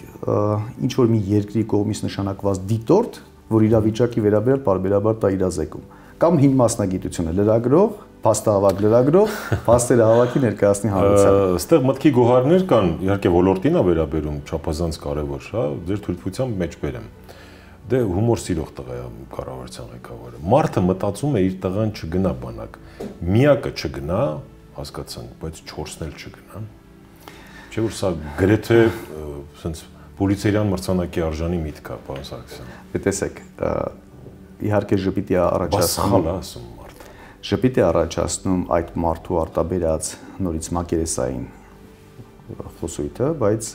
ինքը իրականում շատ ավելի լուրջ ու խորքային խնդիր է։ Ով վստահի իր զավակի կյանքը եւ ապագան Նիկոլ Փաշինյանին, ով կարող է վստահել։ Փաշինյանը չեմ վստահում, վստահում են նույն Փաշինյանը 2020 թվականի 44-օրյա պատերազմի ժամանակ մարտակոչ էր անում, այդ թվում նախորդ տարի զորացրված մեր հայրենակիցներին եւ ասում էր բոլորդ հավաքվեք, ինչ տարել եք ձեր հետ, ինչ ունեք ձեր տանը, հավաքվեք եւ եկեք պատերազմ։ սա մեր վերջին կռիվն է եւ այսպես շարունակ։ Սարդարապատն է, այո։ Եվ այո, կհիշեք իրենց իշխանության գալուց հենց սկզբից այդ ելակ ակցիաներ, չգիտեմ ինչպիսի ակցիաներ էին իրականացնում, չէ։ Դրանից հետո 2 ամիս հետո ընդամենը փաստորեն պարզվեց, որ ծնողները զավակների համար, զինծառայող զավակների համար շարունակում են ուղարկել ամեն ինչ, սկսած ներքնահագուստից մինչև արտահագուստ, ավարտած սննդով։ Բոլորը ուղարկում էին։ Եվ այս մարդը պատերազմի ավարտից հետո պարբերաբար ելույթներում, ազգային ժողովում հարցոպատասխանների ժամանակ, կառավարության նիստերի ժամանակ, մեկնաբանությունների ժամանակ պարբերաբար ասում էր, բա ինչ անեի, ասեի, որ Արցախը մենք պետք է հանձնենք, իհարկե ինքը Արցախ չի օգտագործում որպես բառ Լեռնային Ղարաբաղը օգտագործում, բայց ասում է մենք Արցախը պետք է ասենք, որ պիտի հանձնենք, հա կարող էինք հանձնել, կլիներ այս նույնը, ինչ առանց զոհերի։ Այսպիսի ձևակերպումներից հետո, որ մարդկային կյանքը այս մարդու համար չունի արժեք, զրոյական արժեք ունի, եւ ինքը որևէ նպատակ իրականացնելու համար պատրաստ է 5000 երիտասարդ կյանք զոհելու, եւ այդ մարդը պատերազմի 4 տարի անց բանակի վերազինում չի իրականացրել, կացարանների խնդիրը դեռևս չի լուծել։ Այսօր դեռևս մենք ունենք պաշտպանական կետեր, որտեղ բառից բուն իմաստով, այսպես թաղանթների տակ, պալատկաների տակ են մարդիկ քնում, ու վստահեն այս մարդուն եւ ուղարկեն։ Ես չեմ ռոպագանդում բանակից խուսափելը, ծառայությունից խուսափելը, բայց նաեւ պետք է հասկանանք, որ ինքը ոչ թե պետք է գա նորից այդ մտահոգությունը բարձրացնի, այլ պետք է մտահոգության, այսպես բոլոր առաջացած այդ խոչընդոտները վերացնի։ 17 տարվա պատմություն եւ իրականացված ավելի քան 200 նախագիծ։ Տարվա գլխավոր Pan-Armenian Expo 2024 ամենամյա խոշորագույն միջազգային ցուցահանդես ֆորում։ Գերակա բոլոր ոլորտները մեկ հարթակում։ Հոկտեմբերի 25-ին, 26-ին եւ 27-ին մարզահամերգային համալիրում սիրով սպասում ենք։ Promexpo, մեզ հետ մեկ քայլ առաջ։ Վիդեոն դիտելիս պատվիրեք սիրված ուտեստները Yandex Go-ում։ Առաջին պատվերի համար 2900 դրամ զեղչ է Life Armenia պրոմո կոդով։ Ինչու են մարդիկ խուսափում։ Օրինակ, վերջին նամանավանդ 10 տարիներին հարուզավակներին բոլորը գրանցում էին օտարերկրյալ պետություններում, մասնավորապես Ռուսաստանի Դաշնությունում եւ այլն։ Արդյունքը եղավ այն, կամ հետևանքը ներողություն եղավ այն, որ Պաշտպանության նախարարը հայտարարեց, որ 40%-ով այս տարի արդեն մենք ունենք զորակոչվող զինծառայողների թվականակի կրճատում։ Այո, պետք է ունենայինք։ Եթե չկա վստահությունը, եթե այդ մարդկանց չեք վերաբերվում որպես բարձրագույն արժեքներ, նրանց կյանքը ձեր համար բարձրագույն արժեք չէ, ինչը նաև սահմանադրական ձեր պարտականությունն ու պարտավորությունն է, իհարկե մարդիկ պետք է թերահավատություններից ելնելով դրսևորեն այդպիսի վարքագիծ։ Ինչ այսպես մեղադրում եք հայ հասարակության ժողովրդին, Հայաստանի քաղաքացիներին, թե ինչու քեզ չեն վստահում, բան չկա այդտեղ վստահել։ Դիմա Խեղճ Փաշինյանն ինչ անի, որ ասենք սելեկտիվ աբորտ են անում, օրինակ, տղա երեխա են ուզում։ Սա անցա ուրիշ թեմա է, բայց էլի կառավարության այո։ Գիշերները ինձ թվում է չի քնում տղեն, մտածում եմ, ախր ես ինչ անեմ, լավ է։ Շատ գործառույթներ ունի իրականացնելու։ Սկսած կրթությունից, այստեղ էլ կրթությունը կա, կրթությունից, սոցիալական խնդիրներից, անվտանգային խնդիրներից վերջացրած բարոյահոգեբանական, այսպես հոգեբանական, ինքան աշխատանքներ ունեն կատարելու, որ այդ չարիքը կա, աշխարհի բոլոր երկրներում կա, եղել է եւ լինելու է։ Այսինքն խնդիր պետք է դնել դրանց թվականակի մաքսիմում դեպի զրոյական կետի ձգտումը։ Սա ոչ թե նորից պետք է ֆիքսել որպես փաստ, այլ խնդիրը արձանագրել գնալ դրա լուծումներին։ Եվ իշխանության գալուց հետո 6 տարի անց այդպիսի ցուցանիշներով հայտարարություններ են իրականացնում, խոսում է ոչնչի մասին։ Ֆարս Ալեքսյան, քաղաքացիության մասով էլի անդրադարձ եղավ քաղաքացիություն ստանալու հարցերի լուծման էլեկտրոնային հարթակի ստեղծում։ Ճիշտ է, այ սա լավ է թե վատ, սա տեսեք, իրականում գործարկվեց նոր պրոյեկտը, իմիջիալոց դա կառավարության զեկուցող հարցերի շրջանակներից էր, գործարկվեց իբր թե բարեփոխում, բայց արդյունքում ստացանք ինչպես միշտ։ Որովհետև քաղաքացիության համար սկսեցին էլեկտրոնային հարթակների կիրառումներ, որպեսզի մարդիկ էլեկտրոնային եղանակով գրանցվեն, այնուհետև որոշակի ժամանակ հետո դիմումներ կայացնեն քաղաքացիություն ստացման վերաբերյալ, սա վերաբերվում է Հայաստանի, այսինքն գենով, արյունով, ծագումով հայ մարդկանց, ովքեր որ կարող են գալ եւ ստանալ հեշտացված կարգով իբր թե Հայաստանի Հանրապետության քաղաքացիություն։ Իրականության մեջ ստացանք շատ ավելի ահավոր, աղետալի ու բացասական պատկեր։ Էլեմենտար հաշվարկի խնդիր է, երբ որ վերլուծում ենք ընդհանուր հայերի Հայաստան այցելությունների ժամանակահատվածը, դա մեծամասամբ տեղի ունենում ամռան ամիսներին, պայմանավորված արձակուրդային սեզոնով։ Տեսեք, այս մարդիկ գալիս են Հայաստանի Հանրապետություն, իրենց ծննդավայր, բարեկամներին այցելության, ծնողներին այցելության եւ այլն, ժամանակահատվածը, որպեսզի գրանցվեն եւ դիմումը ներկայացնեն, տևում է մոտավորապես 4-5 ամիս։ Եվ չի բավարարում այդ ժամանակահատվածը իրենց այցելության, որպեսզի կարողանան ստանալ քաղաքացիություն։ Ես ճանաչում եմ բազմաթիվ մարդիկ, ովքեր որ փորձել են քաղաքացիություն ստանալ ամառվա ամիսներին Հայաստանի Հանրապետություն այցելելով, բայց այդպես է ժամանակով պայմանավորված չի ստացվել։ Այսինքն խնդիրը թվացial լուծում են կամ լուծելու իմիտացիա են ստեղծում, դա վաճառում են հայ հասարակության վրա, կարծես թե իրենք խնդիրը լուծել են։ Բայց մենք չունենք այդտեղ խնդիրը լուծել։ Կարելի է sense փաստել, որ իդեան կարող է լինել լավը, բայց իրենք վատ են կատարում։ Իդեան, տեսեք, լուծման ուղիները շատ են։ Յուրաքանչյուր հարց ունի մի քանի լուծում, ընդ որում օպերատիվ լուծումներ։ Իդեայի լավը լինելը կամ ինչ-որ միտեղից այսպես վերցնել եւ իրագործելը, դրանք կամ մտածել, որ կարող են իրագործեն, դրանք այլ հարցեր են։ Նախ իրենք չունեն պատկերացում, թե ինչպես պետք է խնդիրը լուծվի եւ չունեն այնպիսի դերակատարներ, ովքեր ունակ են խնդիրը լուծելու։ Այս երկու խնդիրը միաժամանակ միշտ պետք է իժեցնել։ Դրա համար մենք ունենք շատ ավելի վատ պատկեր, ավելին ասեմ, Արցախի բռնի տեղանումից հետո մեր հայրենակիցները եկել են Հայաստանի Հանրապետություն, կա պետական համակարգում, մասնավոր սեկտորում գոյություն ունեն թափուր աշխատատեղեր եւ դրանց այսպես կենսագրությունը, կրթությունը բավարարում էր, որ հավակնային այդ պաշտոնին, քաղաքացիության ստացման այսպիսի բարդակով պայմանավորված չեն կարողանում քաղաքացիություն ստանալ, որպեսզի Հայաստանի Հանրապետությունում ասեն աշխատանքի։ Այսինքն տեսեք, բռնի տեղանված մեր հայրենակիցները չեն կարողանում օգտվել, ամիսներ է տևում, եւ իսկ այդ ամիսների ընթացքում շատ աշխատատեղեր արդեն իրենց պաշտոնյային համապատասխան գտնում են եւ աշխատանքի են ընդունում։ Մեր հայրենակիցները Արցախից տեղանված մնում են առանց աշխատանք, Սփյուռքի մեր հայրենակիցները չեն կարողանում իրենց այցելության ժամանակահատվածում ստանալ Հայաստանի Հանրապետության քաղաքացիություն։ Այնինչ դեմոգրաֆիկ այսպիսի պատկերի մեջ մենք պետք է նաեւ քաղաքացիության հարցը շատ օպերատիվ կարողանանք լուծենք։ Քաղաքացիություն ստանալու մասով հպարտորեն դες թեթև ծաղրանքով նույնիսկ նշեց, որ ասենք 1000 դրամով են ստանում ժողովուրդ։ Նույն չեք ուզում։ Նույն բոշաների հոգեբանությունն է, այսինքն մտածում են ոչ թե դեմոգրաֆիկ պատկերը փոխելու եւ մեր հայրենակիցներին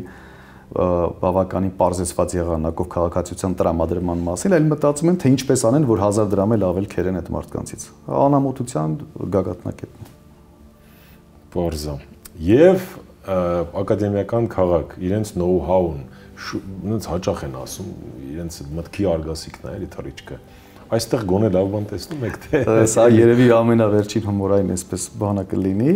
տեսեք, մեկ կառավարության նիստում խոսում է 80% աղքատության, կրթությունով պայմանավորված պատճառի մասին, հաջորդ զեկուցվող հարցի ժամանակ խոսում է կրթության վերաբերյալ եւ առաջնային շեշտադրումը կատարվում է ակադեմիական քաղաքում հեծանվողիների կառուցման վրա։ Տեսեք պատկերացումները սմարտու կրթության վերաբերյալ։ Ինքը այո բյուջեի ծախսերի մեջ կրթական հոդվածների տակով է այդ գումարները դուրս գալիս, կառուցապատման, խորհրդատվական եւ այլն եւ այլն։ Բայց որևէ կերպ դա չի կարող կրթության որակը բարելավել, ճիշտ է։ Այսինքն հեծանվողիները չեն կարող կրթության որակը բարելավել։ Հետևաբար ակադեմիական քաղաքի եւ կրթության վերաբերյալ խոսելը այսպիսի համատեքստում ու այս պայմաններում ավելորդ եւ անիմաստ է։ Դե ինքը մի բան ասում է, հետո միջև խոսքը ավարտում է, հակասում է այդ առաջին ասած։ Բայց այդտեղ շատ ավելի վտանգավոր բան կար։ Թույլտվություն էր ստանում կրթության նախարարը, որպեսզի մեկ անձից գնում կատարեն խորհրդատվական ծառայությունների համար։ Այսինքն ընտրել են իրենք կազմակերպություն իտալական, գնահարցում են իրականացրել եւ որոշել են կամ ցանկանում են կառավարության թույլտվությունը, որպեսզի մեկ անձից կարողանան գնում կատարել։ Այնինչ Հայաստանի Հանրապետությունում կան ճարտարապետական, շինարարական բավականին հաջողակ կազմակերպություններ եւ կարելի է մրցույթ հայտարարել եւ կունենայինք մենք միգուցե շատ ավելի լավ իդեաներ եւ կունենայինք շատ ավելի նվաստ ծախսատար առաջարկներ։ Այդ դա վտանգավոր էր։ 17 տարվա պատմություն եւ իրականացված ավելի քան 200 նախագիծ։ Տարվա գլխավոր Pan-Armenian Expo 2024 ամենամյա խոշորագույն միջազգային ցուցահանդես ֆորում։ Գերակա բոլոր ոլորտները մեկ հարթակում։ Հոկտեմբերի 25-ին, 26-ին եւ 27-ին մարզահամերգային համալիրում սիրով սպասում ենք։ Promexpo, մեզ հետ մեկ քայլ առաջ։ Վիդեոն դիտելիս պատվիրեք սիրված ուտեստները Yandex.Go-ում։ Առաջին պատվերի համար 2900 դրամ զեղչ է Life Armenia պրոմոկոդով։ Պարոն Սարգսյան, սա արագ մենք անդրադարձանք կառավարության օրակարգին, նիստին, հիմա ձեր առաջարկների մասով, հա, որովհետև մարդիկ ձեզանից ակնկալում են կոնկրետ առաջարկներ, արդյոք արվել է էլի գերատեսչություններին, կառավարությանը շարունակում եք առաջարկներ ներկայացնել, եթե այո, ապա ինչպիսիք են դրանք, ինչին են անդրադառնում եւ ինչ նորություն ունենք համեցեք։ Տեսեք, մենք նվազագույնի շաբաթական մեկ անգամ ուղարկում ենք առաջարկները, խնդրի նկարագրությունը, լուծման ուղիները եւ ակնկալվող արդյունքները։ Եկեք խոսեմ առաջի 2-3 առաջարկների վերաբերյալ, որոնց արդեն արձագանքը կա, հետո այնուհետև մեր հետագա հանդիպումների ժամանակ յուրաքանչյուր առաջարկին դետալային կարող ենք անդրադառնալ։ Իսկ ինտենսիվ process-ի մեջ է առաջարկները։ Մենք օր ու արև չենք տալիս, անդադ պահում ենք։ Տեսեք, նրանք պետք է կառավարության օրակարգում ներառեն բացառապես այնպիսի հարցեր, ինչպիսին որ մենք բարձրացնում ենք։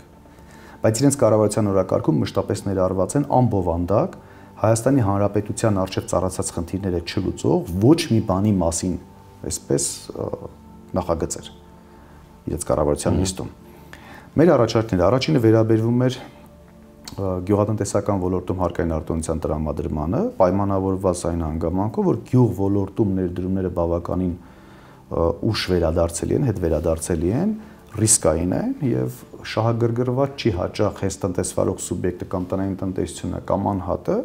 շահագրգռված չէ գյուղատնտեսական ոլորտում ներդրումներ իրականացնելու։ Եվ այսպես մշտապես հարկավոր են պետական խթաններ։ Աշխարհի շատ երկրներում կամ գրեթե բոլոր երկրներում այդ խթանները տրամադրվում են հարկային արտոնությունների տեսքով եւ ուղիղ սուբսիդավորումների տեսքով։ 2024 թվականին ավարտում է գյուղ ոլորտի արտոնության ժամանակահատվածը, մենք առաջարկել ենք մինչեւ 2040 թվականը հետաձգել, այդ թվում կանխատեսելիությունը այդ ոլորտում ապահովելու համար։ Դուք եթե ցանկանում եք գյուղատնտեսական ոլորտում ներդրումներ իրականացնեք, նվազագույնը 10-ից 15 տարի հարկավոր է ունենալ կանխատեսել է միջավայր, որպեսզի այդ ներդրումը իրականացեք։ Սա պոտենցիալ ներդրողի տեսանկյունից եմ ասում։ Իրենք առաջարկը վերցեցին, որ վաղ ասեն, տեսեք, կատարեցինք մինչև 2030 թվականը հետաձգելու պայմանով։ Տեսեք, եւ որպեսզի ռացիոնալ պոտենցիալ ներդրողը իրականացնի այդ ներդրումը, կարող է նրա ներդրման մասին որոշումից մինչև պրոյեկտի իրականացում այնուհետև աշխատանքային կարգաբերումը կարող է տևել 3 տարի։ 3 տարի հետո արդեն կլինի 2027 թվականը կամ 25-ից է դա արդեն ավարտում 28 թվականը, այսինքն արտոնության համար մնում է 2 տարի ժամանակահատված։ Սա միանգամից խաթարում է կանխատեսելի միջավայր եւ թույլ չի տալիս այդ ներդրումները կան այդ ոլորտ։ Եվ վերջին տարիներին վիճակագրական ցուցանիշները մեզ անդադ հիմնավորում են, որ գյուղատնտեսություն շարունակական անկում է գրանցում։ Պատճառներից մեկն էլ դա է, բազմաթիվ են պատճառները, բայց մենք առանձին կենտրոնանում ենք պատճառների վրա եւ ասում ենք սա լուծեք, հետո սա լուծեք, հետո սա լուծեք։ Այսինքն իրենք նորից կատարեցին կիսով չափ։ Երկրորդ առաջարկը վերաբերվում էր սահմանամերձ համայնքներում հարկային արտոնությունների տրամադրմանը։ Տեսեք, երկու գերատեսչություն, մեկը փորձում է մյուսի գրպանը գցել։ Էկոնոմիկայի նախարարությունը պատասխանի մեջ գրում է, որ մենք ողջունում ենք այսպիսի առաջարկները կառուցողական եւ այլն, բայց ֆինանսների նախարարության եկամուտների քաղաքականության հետ ինքը չի համապատասխանում եւ կա հարկային ծախսերի առաջացման ռիսկ։ Նախ բացառում ենք որևէ տեսակի հարկային ծախս, մենք գրության մեջ նշել էինք, որ պետական բյուջեի ծախսեր չեն պահանջում, այդ թվում հարկային ծախսեր չեն առաջացնելու։ Բայց կա բացասական պատասխան, այսինքն չեն իրագործում սահմանամերձ համայնքները զարգացնելու։ Այնինչ սահմանամերձ համայնքներին պետք է տրվեն հերոս համայնքների կարգավիճակներ եւ տարատեսակ արտոնություններ ու խթաններ, որի հաշվին հնարավոր կլինի սահմանամերձ համայնքները զարգացնել, որովհետեւ մենք ունենք գերկենտրոնացում Երևան քաղաքում։ Օրինակ Ադրբեջանում կատարվում է։ Իհարկե մեր առաջարկած ձևաց չափի մեջ չէ, բայց հատուկ ուշադրություն են դարձնում սահմանամերձ համայնքները, հատուկ խթաններ են տրամադրում, դրա համար բնակչություն այնտեղ ունեն նրանք։ Եվ ինչ է տեղի ունենում։ Ադրբեջանի սահմանակից Հայաստանի Հանրապետության բնակավայրում տեղի ունենում բնակչության արտագաղթ, Ադրբեջանում տեղի ունենում բնակչության աճ։ եւ նրանք պարբերաբար այսպես մետր առաջ են գալիս եւ Հայաստանի Հանրապետության պետական սահմանը հատում են ու տեղավորվում, դիրքավորվում են Հայաստանի Հանրապետության սահմանը։ Այս մասով ինչ անդրադարձ։ Այս մասով ունենք բացասական պատասխան, իհարկե նորից շարունակելու ենք օր ու արև չտալ, բայց նաեւ սա մենք հաջորդ շաբաթվանից կսկսենք նաեւ դա հանրայնացնել, որ ինչպիսի լուծումներից ինչպիսի արդյունքներ կարող էինք ստանալ, բայց կառավարության մերժողականության պատճառով չենք ստանում այդ արդյունքները։ Եվ երրորդի մասին էլ ասեմ ու հաջորդներին հաջորդիվ կանդրադառնանք։ Երրորդը վերաբերվում էր առևտրային կցորդների կամ առևտրական ներկայացուցիչների ինստիտուտի ներդրմանը, ինչը դա իրանից ներկայացնում։ Հայաստանի Հանրապետությունը ունի 100-ից ավելի պետություններում դիվանագիտական ներկայացվածություն։ Եվ ընդհանրապես մենք առաջարկում ենք, ունի առևտրային ներկայացուցչություն ընդհանրապես 2 երկրում՝ Իրանում եւ Չինաստանում։ Մենք հետեւյալն ենք առաջարկում, ասում ենք դուք կարող եք յուրաքանչյուր դիվանագիտական ներկայացուցչության, այսինքն դեսպանատանը կից ստեղծել առևտրային ներկայացուցչություններ հստակ հանձնարարականներով ու աշխատանքային կանոնակարգերով եւ մարդիկ ամբողջ տարվա ընթացքում աշխատեն նոր հայկական արտադրանքի նոր շուկաների բացահայտման ուղղությամբ, որպեսզի հայկական արտադրանքը կարողանանք աշխարհում ներկայացնենք եւ արտանման ծավալներն ավելացնենք։ Պատասխանում են, որ մենք այդ ուղղությամբ կպատրաստենք կառավարության նախագիծ, որոշման նախագիծ, թույլ տվեք անդրադառնանք այդ ժամանակից հետո։ Մենք տվել ենք իհարկե իրենց երկամսյա ժամանակահատված, որ այդ հարցը լուծեն, ընդ որում նորից եմ կրկնում 100 պետությունում դիվանագիտական ներկայացուցչություններին կից առևտրական կցորդներ կամ ներկայացուցիչներ նշանակելու համար պետ բյուջեից փող չի պահանջվում ընդհանրապես, որովհետև մենք ունենք զարգացած հայկական համայնքներ, բավականին հաջողակ գործարարներ դրսում այդ երկրներում, որոնք որ պատրաստ են այդպիսի դիվանագիտական ստատուսի առկայության պայմաններում անվճար, այդ թվում իրենց ծախսերով գրասենյակի վարձակալության կամ իրենց բիզնես տարածքներում գրասենյակի այսպես կահավորման պայմաններում այդ գործառույթն ու ծառայությունը մատուցեն Հայաստանի Հանրապետությանը։ Մասնագետ է պետք։ Մասնագետ էլ պետք չի։ Մարդիկ մասնագետներն էլ կան, պատրաստական մասնագետները, մարդիկ ու կապեր, հզոր կապեր ունեցող մարդիկ էլ կան, ընդհանրապես պետք է այս ինստիտուտը աշխատացնել։ Այսինքն ընդհանրապես պետք է մարդ կառավարության մեջ, որ կարողանա աշխատացնել այս ինստիտուտը։ Այո։ Այ, չգիտեմ էլ ինչ հարցնեմ, որովհետև ըստ էության ամեն ինչ կա։ Ըստ էության իրենք չգիտեն ինչ անել, եւ մենք ասում ենք ինչ անել, կամ չգիտեն խնդիրը, մենք ասում ենք սա է խնդիրը։ Ասում ենք սա է ձեզ լուծման ուղղությունը։ Պետք է ընդհանրապես երրորդ դերակատարը իրականացնողը։ Կարող եք իրականացնել, բանից բարձրացումը չեն կարող իրականացնել։ Հիմա մենք կշարունակենք այս շարքը առաջարկների օր ու արև չտալու եւ հետագայում մանրամասն արդեն Պարզաբաններով հանդես կանք մեր հանրության առջև։ 17 տարվա պատմություն եւ իրականացված ավելի քան 200 նախագիծ։ Տարվա գլխավոր Pan-Armenian Expo 2024 ամենամյա խոշորագույն միջազգային ցուցահանդես ֆորում։ Գերակա բոլոր ոլորտները մեկ հարթակում։ Հոկտեմբերի 25-ին, 26-ին եւ 27-ին մարզահամերգային համալիրում սիրով սպասում ենք։ Promexpo, մեզ հետ մեկ քայլ առաջ։ Վիդեոն դիտելիս պատվիրեք սիրված ուտեստները Yandex.Go-ում։ Առաջին պատվերի համար 2900 դրամ զեղչը Life Armenia պրոմոկոդով։ Շնորհակալություն, եթե հավելելու բան ունեք, խնդրեմ, եթե ոչ, մենք արդեն դուք էլ նշեցիք, հաջորդիվ կանդրադառնանք կարևոր հարցերին, որովհետև ըստ էության սա տնտեսությունը, ես որ տնտեսագետ չեմ, հասկանում եմ, որ խթանելու առանցքային այդ արտասահմանյան ներուժը, մեր համահայկական ներուժն ու Հայաստանը կապող կարևոր օղակ է դառնալու։ Շնորհակալություն, պարոն Սարգսյան, շնորհակալություն նաև ձեզ, որ դիտեցիք այս հարցազրույցը եւ բաժանորդագրվեցիք մեր ալիքին։ Ես զրուցում եի Հայաստանը ես եմ նախաձեռնության ղեկավար Նայիրի Սարգսյանի հետ։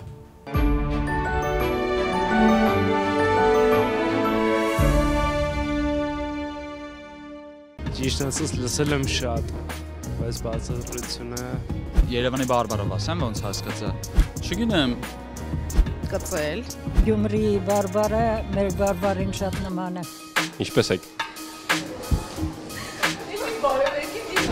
Promexpo, 17 տարվա պատմություն եւ իրականացված ավելի քան 200 նախագիծ։ Տարվա գլխավոր Pan-Armenian Expo 2024 ամենամյա խոշորագույն միջազգային ցուցահանդես ֆորում։ Սնունդ, տեքստիլ, արդյունաբերություն եւ գերակա բոլոր ոլորտները մեկ հարթակում։ Հոկտեմբերի 25-ին, 26-ի եւ 27-ին մարզահամերգային համալիրում սիրով սպասում ենք։ Մուտքն ազատ է։ Աշխատանքային ժամեր 12-ից մինչև 20-ը։ Promexpo, մեզ հետ մեկ քայլ առաջ։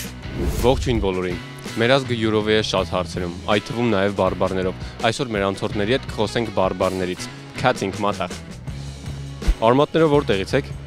Արմատներով Նորաճուն քաղաքից, հիմա արդեն համայնքից էլի։ Իսկ հայկական արմատներս Արցախից են։ Շատ լավ, տիրապետում եք Արցախի բարբառին։ Որ ճիշտն ասեմ, այդքան էլ չէ։ Իսկ կա նման բարբառ, որին ավելի լավ եք տիրապետում։ Ոչ։ Հիմա ստուգենք մի քանի բառ գիտեք, թե ոչ։ Ճղոպուր։ Պոպոկ։ Ճիշտ է։ Լախանա։ Լախանա, այդ կներեք չգիտեմ։ Եթե դուք գիտեք ճիշտ պատասխանը, գրեք մեկնաբանություններում։ Պիջիկ։ Պիջիկ։ Կներեք դա էլ չգիտեմ։ Լավ, մեկն էլ կագալ։ Կագալ։ Ճիշտ ասած լսել եմ շատ, բայց բացատրությունը մեր հյումորվա բարբառից է, նշանակում է ընկույզ։ Նույնպես պոպոկ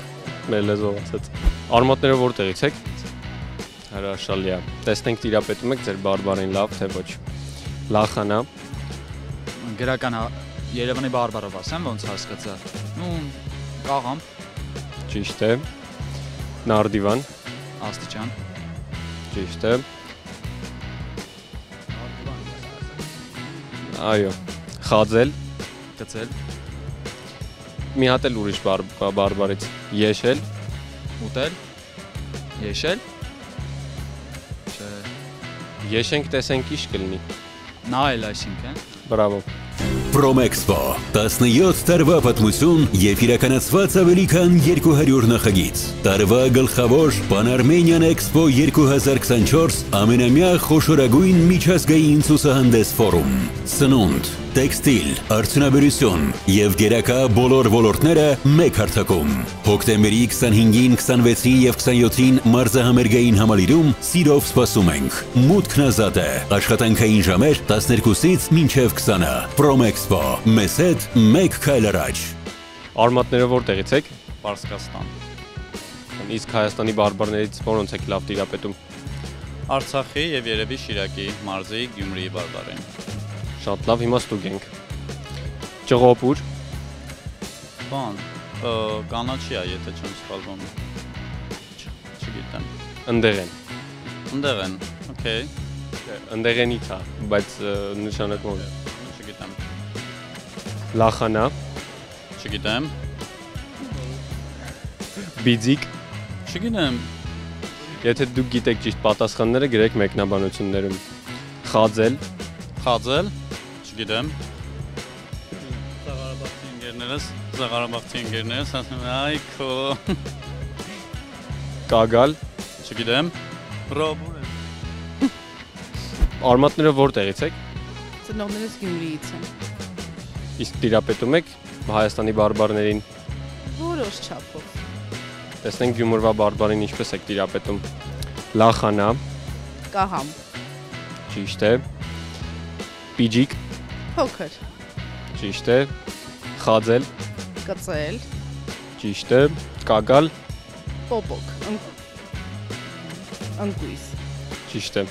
Promexpo, 17 տարվա պատմություն և իրականացված ավելի քան 200 նախագիծ։ Տարվա գլխավոր Pan-Armenian Expo 2024 ամենամյա խոշորագույն միջազգային ցուցահանդես ֆորում։ Սնունդ, տեքստիլ, արդյունաբերություն և գերակա բոլոր ոլորտները մեկ հարթակում։ Հոկտեմբերի 25-ին, 26-ի և 27-ին մարզահամերգային համալիրում սիրով սպասում ենք։ Մուտքն ազատ է։ Աշխատանքային ժամեր 12-ից մինչև 20-ը։ Promexpo, մեզ հետ մեկ քայլ առաջ։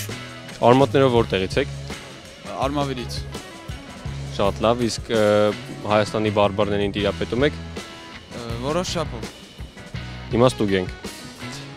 Կասեք ինչ է նշանակում լախանա։ Կաղամ։ Ճիշտ է։ Պիջիկ։ Չգիտեմ։ Եշել։ Նայել։ Ճիշտ է։ Նարդևան։ Աստիճան։ Ճիշտ է։ Բիձիկ։ Տարիքամարտ։ Ճիշտ է։ Արմատներով որտեղից եք։ Շիրակի մարզից, Գյումրից։ Շատ լավ, հիմա ստուգենք տեսնենք ձեր բարբարին տիրապետում եք Գյումրվա թե ոչ։ Լախանա։ Կաղամ։ Ճիշտ է։ Պիջիկ։ Փոքր։ Ճիշտ է։ Խաձել։ Կծել։ Ճիշտ է։ Կագալ։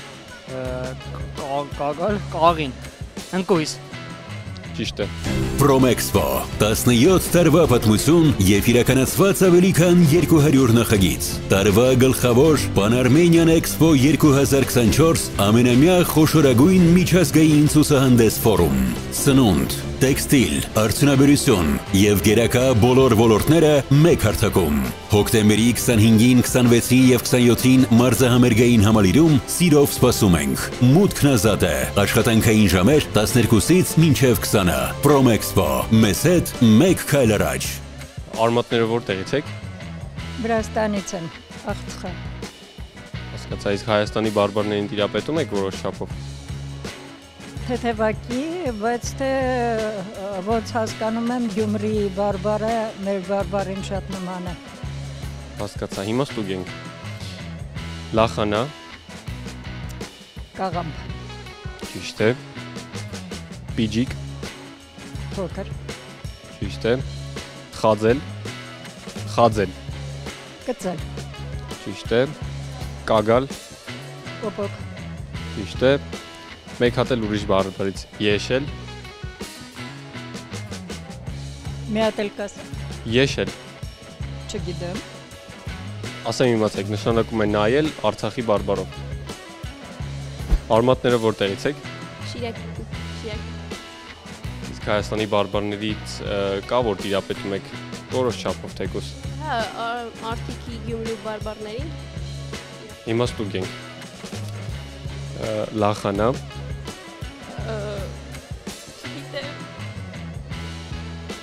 Եթե դուք գիտեք ճիշտ պատասխանը, գրեք մեկնաբանություններում։ Պիջիկ։ Փոքր։ Ճիշտ է։ Եշել։ Եսել։ Խաձել։ Կծել։ Ճիշտ է։ Նարդևան։ Աստիճան։ Ճիշտ է, լավ որ ձեզ։ Արմատները որտեղից եք։ Արարատից։ Իսկ տիրապետում եք Հայաստանի բարբարներին ինչ-որ չափով։ Մի փոքր, հա, կարծում եմ։ Հիմա ստուգենք։ Ճողոպուր։ Կողոպուտ։ Լախանա։ Չէ։ Եթե դուք գիտեք ճիշտ պատասխանը, գրեք մեկնաբանություններում։ Խաձել։ Կծել։ Ճիշտ է։ Պիջիկ։ Փոքր։ Ճիշտ է։ Բիձիկ։ Չգիտեմ։ Օրեղբայր։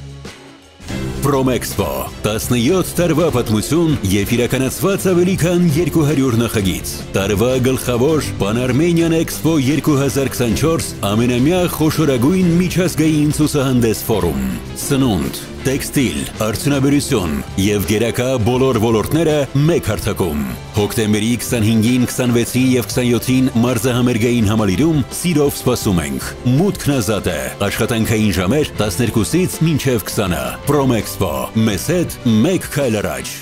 Արմատները որտեղից եք։ Երևանից։ Իսկ Հայաստանի բարբարներից ինչ-որ որոշ չափով տիրապետում եք։ Անկեղծ ասած ոչ։ Հիմա տեսնենք, կարող է ինչ-որ չափով լսած լինեք ինչ-որ տեղից։ Ճողոպուր։ Փոքր։ Լախանա։ Չգիտեմ։ Պիջիկ։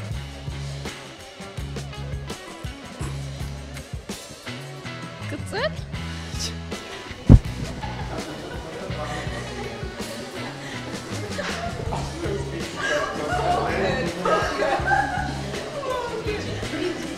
Ինչպես եք։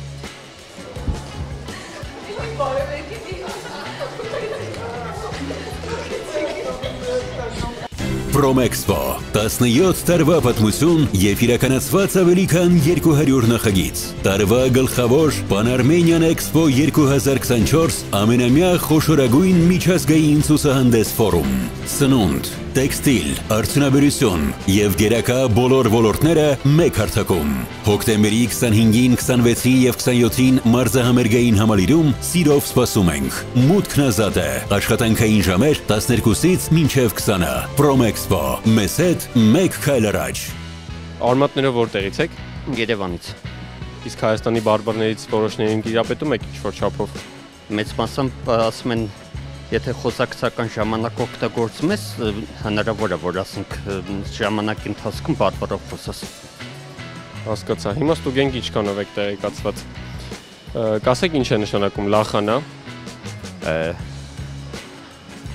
Կոնկրետ որ բարբառով է։ Գյումրու։ Տենց կոնկրետ ծանոթ բառ չի, որ ասեմ, դժվար ասել։ Լավ, փոխենք բառը, պիջիկ։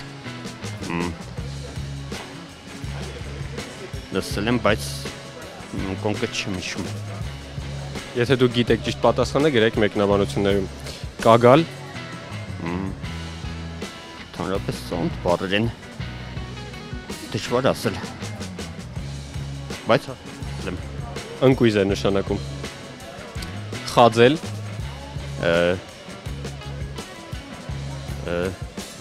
Խզել։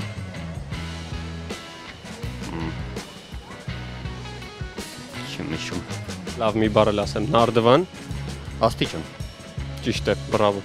Promexpo 17 տարվա պատմություն եւ իրականացված ավելի քան 200 նախագիծ։ Տարվա գլխավոր Pan-Armenian Expo 2024 ամենամյա խոշորագույն միջազգային ցուցահանդես ֆորում։ Սնունդ, տեքստիլ, արդյունաբերություն եւ գերակա բոլոր ոլորտները մեկ հարթակում։ Հոկտեմբերի 25-ին, 26-ին եւ 27-ին մարզահամերգային համալիրում սիրով սպասում ենք։ Մուտքն ազատ է։ Աշխատանքային ժամեր 12-ից մինչև 20-ը։ Promexpo, մեզ հետ մեկ քայլ առաջ։ Արմատներով որտեղից եք։ Ընտիր։ Արմատներով Գյումրի։ Ես գյումրեցի։ Հրաշալի է։ Իսկ տիրապետում եք գյումրվա բարբառին լավ։ Տիրապետել не понял, что значит տիրապետել։ Լավ գիտեք բարբառը գյումրվա։ Լենականի բարբառը հա իմ основной, հիմնական։ Իմ հիմնական լեզուս իրականում ռուսերենն է, Ռուսաստան եմ ծնվել, բայց մաման պապան լենականցի են։ Ну, գյումրեցի են։ Ու ես ավելի լավ գիտեմ լենականի բարբառը։ Հիմա ստուգենք բառերը գիտեք թե ոչ։ Լախանա։ Կապուստ։ Ճիշտ է, կաղամ։ Երևանի բարբառով կաղամ, պա։ Օքեյ, հետո։ Նարդվան։ Լեսնիցա, իսկ աստիճան։ Աստիճան, նարդվան, օքեյ։ Կագալ։ Գրեցկերը։ Պոպոկ։ Կամ ընկույզ։ Լսել էի, գլխոտ կաղալ պայ է։ Խաձել։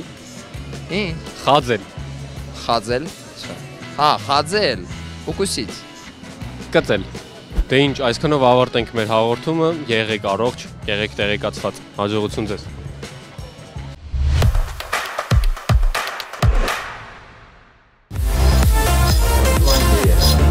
Սիրուն եղավ, սազեց։ Վտանգավոր է։ Պահեմ։ Один ребенок без официальной шины.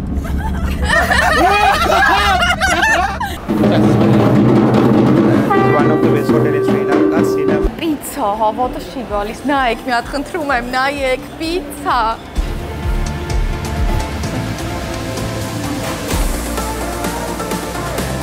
Լավ ես հերիք, այլ բան չեմ ուզում։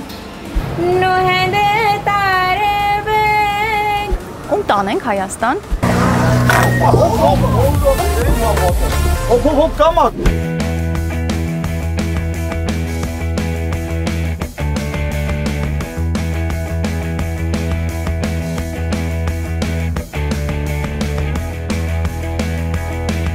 работает 3 разных профессий. Да, 3 разных профессии. Что? Шить тоже неплохо показывает, но она, короче, имела деньги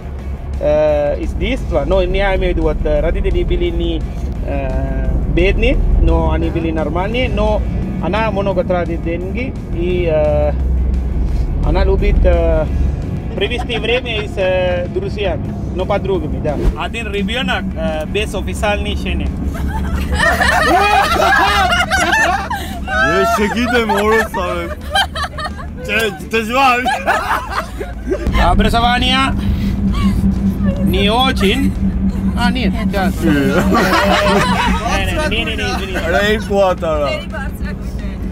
Не. У тебя тоже есть хорошее образование, но вы занимаетесь не по образованию. Шить очень долго вы можете. Да, шить долго. Да, у тебя есть очень крепкий жизнь. Это сейчас это Деньги тоже есть.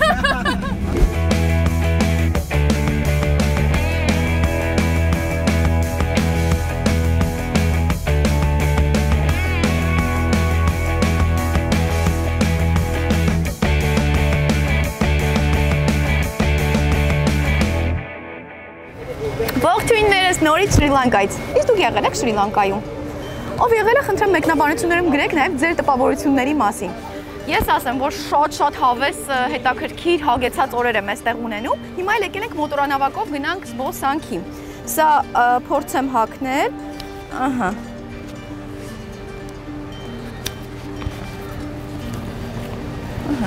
Իսկ դուք գիտեիք, որ Շրի Լանկա թարգմանաբար նշանակում է օրհնյալ երկիր։ Հա, գիտեք, հա, գիտի գրեք, գնացինք։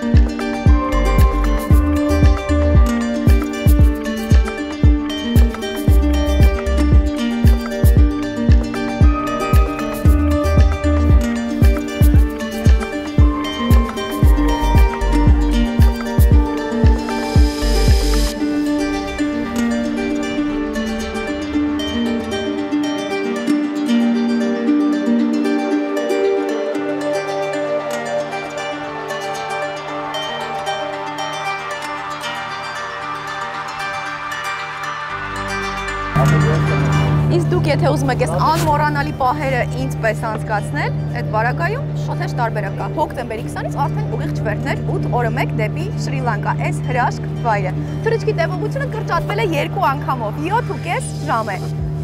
Ամբողջական փաթեթներ ձեռք բերելու համար կարող եք դիմել Sky and More ընկերությանը, վեբկայքից եւ գրասենյակից։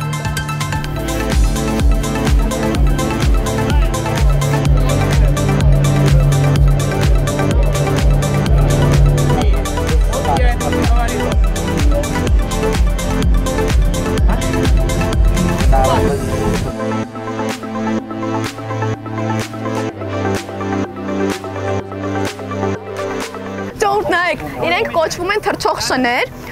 բայց մեր գիդի ասելով ինքը չի հարձակվում մարդկանց վրա, այնպես որ հանգիստ եղեք։ Չնայած այս նկարահանման ընթացքում ուշադիր եղեք, եթե հարձակվեց իմ վրա ու ես սրանից հետո էլ չլինեմ, ուրեմն ուզուշ եղեք։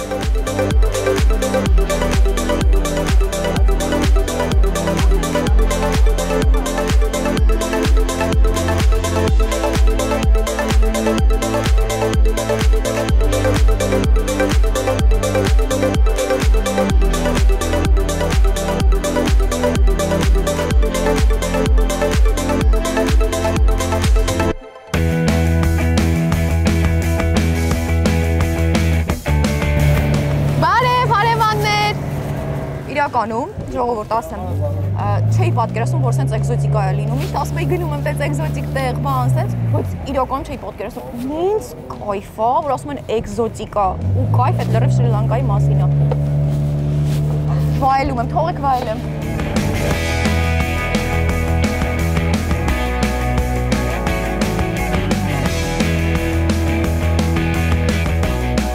Դրոնի վրա որ նստեմ չի թռցնի։ Հա, Ժարմեն։ Չի թռնում։ Ահա, հենա։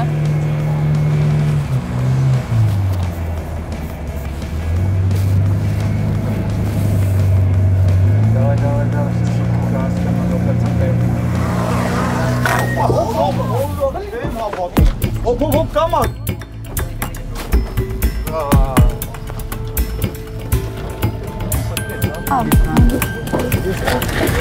Մավոր կոկորդիլոս, այս մարդը որ կոկորդիլոս կա ուտի։ Խորն է, ընդհանրապես ես երկար։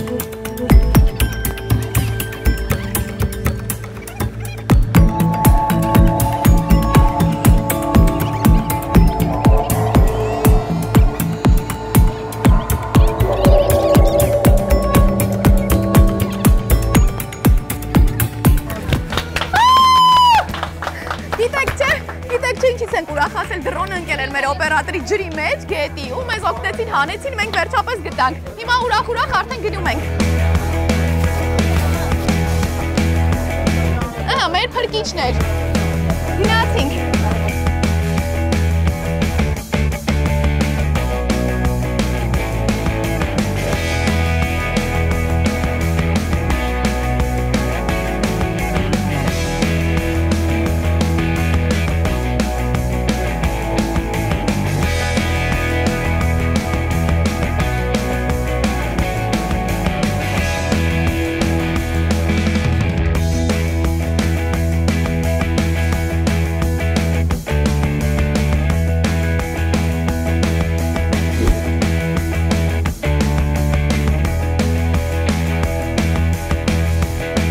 Հասանք Շրի Լանկայում դարչինի կղզիկա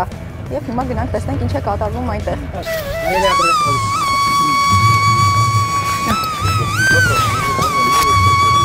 Ayboan. This is special to medicine one in the world. Alright? Yeah. You know that this layer inside is the having of is special to medicine something. So you know the fiber calcium iron with manganese has the inside. That's why cinnamon very special imported of in the world. That tree one big one of to 75 years to more than olders. Oh. That one. Nice to meet him. Beautiful hair. Thank you. So, ոնց որ ինձ կոմպլիմենտներ անում ձեռի հետ։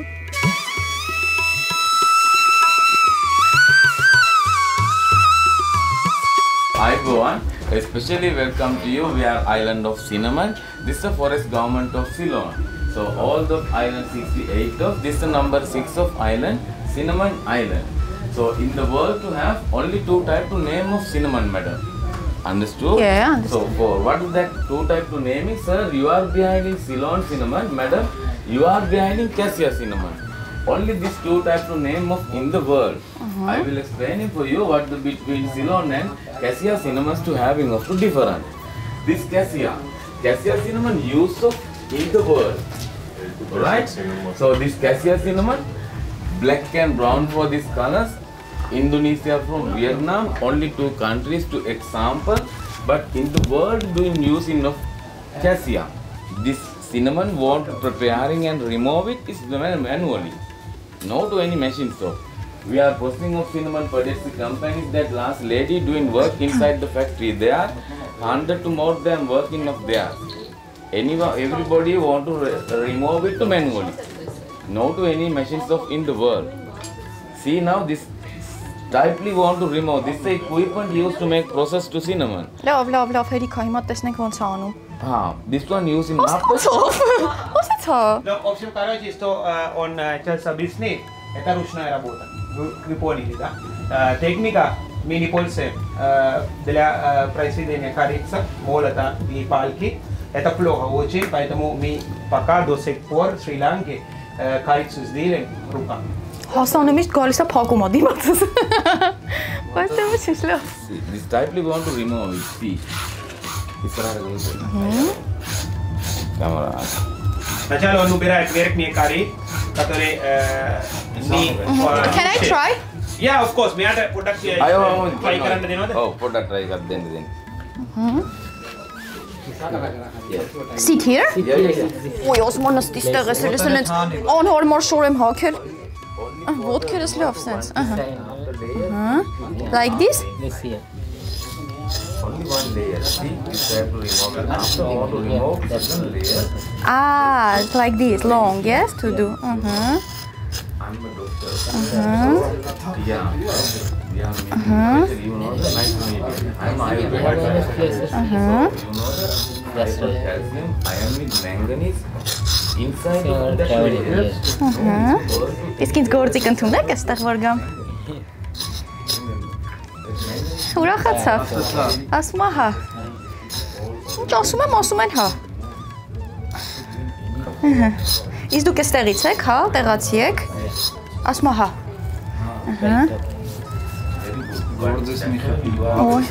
Ոյ, ջուրեմ լինում ես ինչ հա։ What to do? Oh, ես ինչ ծանր էր, like this? Ասում եմ մասաժ ենք անում։ Normal. Up and down here. Like this? Oh. That's right. Իսկ դուք քանի տարեկան եք։ Traveling here. This is massage here. Ասում եմ դու մասաժ արա, ինչ հարցեր ես տալիս։ Ոյ, որ ջուր գնաց վրայցս։ Սենց բան կլի։ Ոյ։ Ծիծաղում այն վրա։ Ասում եմ այսով այս քաղաքի աղջիկ եկել ընկել աստեղ։ Այս շորերով մասաժ անում փեդին։ Всё։ Լավ է։ Ոյ, հլստեղ վիճակս։ Ասում եմ քո արածի վրա մի հատ է պետք է մենք անենք։ Այդ վիճակն է։ Չէ, ոնց որ ես գնամ։ Ոյ։ Grateful, come and do work here, madam. Look. Your hair is to do nicely wrapping. After your hand fining. You have some band, no? No, not with me.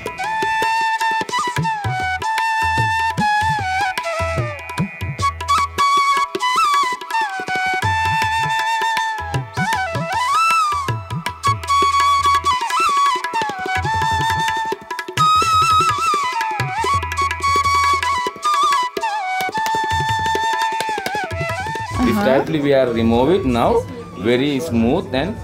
now do it little bit. Catch. See? To eat, yes. How to sweet and with mix it Oh, up it's to very tasting. specific, yeah. You know the lip trouble, Yeah. mouth infection, tooth paining, tooth trouble, mouth bacteria, never to starting. Բերանի բակտերիաներն ալ լրիվ անցկացնում, That's հատամի right. ցավը շատ օգտակար է։ The freshly do it little. This type to remove after, sir. We want to keep this after without sun for 8 days. 8 days after, we'll see. 8 days after coming like this, complete dry process of the cinnamon. This is the after 8 days. Do it and check. Dry. Dry? After 8 days. Now is to new. This type to remove after want to keep here. After 8 days coming like this. Do it, sir. Ոսեր 8 օր հետո нոր դառնում է սա ինչ որ բան։ Вот эта корица надо высушить не под солнцем, но сокрытым место под воздухом. Понятно, да. Նայք, իր մազերի նման է անում իմ մազերը։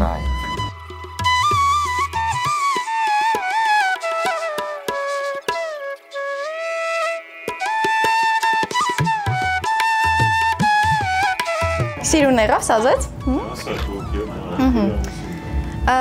You have flowers in your hair, yes? Yeah. Can we do like that?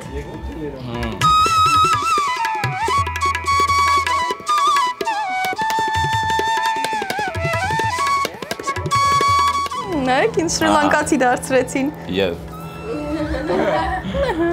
Shall we go inside? So I'm explaining of who we are all protect self. Okay. Nice to meet you. Thank you. Well, so I'm training all the day up to this time, every day. Oh. Like this, yeah? It's your choice. We can no problem for then. Like Yeah, how you like? You can just stand and pray, yes? Yes, standing to praying, like this type. Some lady want to do like that, this type. It's the special, special of that. How? You know this hand here. Here? Very good. Նայեք, աղջիկները փաստորեն էսպես են գալիս, որ այստեղ աղոթեն։ Ասպես։ Very good. You very lucky lady for in the world. Oh, thank you. Լիքը կոմպլիմենտներ անում։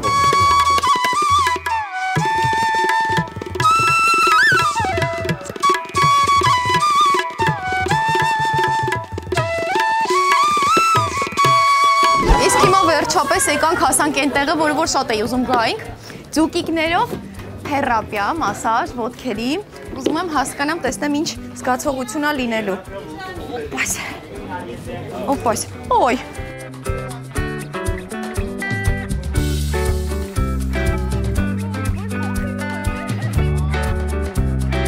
Այ, չէ։ Նայեք, իրոնք ինձ ոնց են վախենում։ Այ, վախենում։ Հա, հաստատ։ Վտանգավոր է։ Պահեմ։ Ցավը մա։ Չէ, այ բուրոսը։ Որ կոպինում ասենց ոնց որ վախենում ես, է։ Ալա կբրցեն կգցեն։ Չէ։ Մանա ինչ աշ։ Սենց կծում է։ Կծում է։ Կծում չի կծում, սենց անում։ Ու դա եք սաղ այքան ոտերիս մոտ սաղ։ Բայց չէ, պետք է դիմանամ։ Լավ, հանգիստ։ Всё, հանգիստ, մանան, դիմացի, ամոթա, ամենտեղ քեզ սենց հիստերիկի պես ես պահում, մի քիչ սենց նորմալ։ Նայեք, կծում ես, կծում։ Արդեն սովորեցի, բայց։ Որ դուք էլ, այ, ինչով ես սա։ Չէ, լավ է, կծում են։ Ոյ, հա, սենց պուջր կծում են, բայց նոյ սա խավակվեցին մոտս։ Շրավն են, բայց, ձուկիկները։ Իսկ եթե դուք էլ եք ուզում հայտնվել էստեղ, այս ձուկիկների մոտ, ինպես հիստերիկի նման չպահեք ձեզ, հանգիստ նորմալ պահեք, ասեմ, որ էստեղ 100-ից ավելի հյուրանոցների ընտրություն ունեք, կարող եք գալ ընտանիքով, ընկերների հետ, մեղրամսի, ինչու ոչ, նաև միայնակ։ Իդեպ, մեկնելով Շրի Լանկա, Մալդիվ, Թայլանդ և Դուբայ, Sky and More ընկերության հետ, կստանաք նվեր Sky and More թվային այցեքարտեր, ոյ, ձուկիկները ուտում են, կուտակել բոնուսներ և ամրագրել անհատական այցեր։ Թվային այցեքարտերը կարող են ծառայել նաև որպես ձեր անձնական այցեքարտեր, փոխարինելով թղթե այցեքարտերին։ Իսկ ինձ հետաքրքիր է մեր շատ սիրելի հետևորդներ։ Ձեզանից որևէ մեկը եղել է Շրի Լանկայում հենց այս վայրում, որտեղ որ սենց ձուկիկները իրենց թերապիան կանեն ձեր ոտքերի հետ։ Գրեք մեկնաբանություններում կսպասեմ։ Իսկ դուք մեր սիրելի շատ հետևորդներ, չեք հեռանում էկրաններից, սպասում եք, քանի որ սպասվում են մեզ ավելի հետաքրքիր արկածներ Շրի Լանկայում։ Sri Lanka good. Very good. Number 1. Beautiful country. Yeah, very beautiful. Paradise. Paradise, the most exotic place I have ever been. Paradise country. Yeah, our. Sir, welcome. You will take. Hi, everyone. Hi, Buan. Warmly welcome, Silman Bendarbi. Thank you. Hi, everyone. Warmly welcome, Silman Bendarbi. Չգիտեմ ինչ ասում, երևի ասում եմ բարի գալուստ։ Ահա, լվացվենք։ Իդեպ ասեմ, Շրի Լանկայում, հա, էս տալիս են իրանք։ Hi, Buan. Իրենք տալիս են սա, որպեսզի մենք, քանի որ այստեղ շատ շոկ է ու խոնավ է, որ մենք այսպես սրբվենք, մի հատ հովանանք ու մտնենք ներս արդեն։ Գնացինք, հովացանք։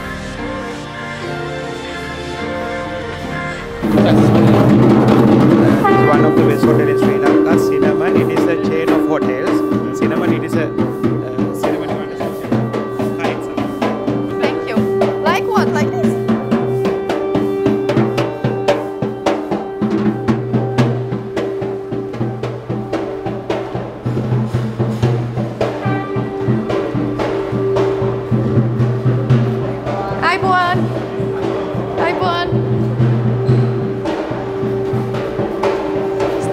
լավ ընդունելություն է, միշտ բոլորը շատ ջերմ են, մարդիկ իրականում շատ լավն են։ Ճիշտ է, իրանց մոտ միշտ հիմնականում սենց սպեցիֆիկ այդ հոտը կա, բայց ամեն դեպքում իրանք այնքան լավ են ընդունում մարդկանց, որ այդ ամեն ինչը չես էլ զգում։ Это традиционная лампа в Шри-Ланке. Обычно в Шри-Ланке мы каждый праздник зажигаем такую лампу. Но эта лампа мы обычно зажигаем для частой удачи и благополучия. Короче, некоторые отели, когда туристы приезжают, они их так встречают, но они нам тоже сейчас предлагают зажигать лампу. Փաստորեն ընդունելությունը նաև այսպես է։ Սա մի մասն է։ Давайте.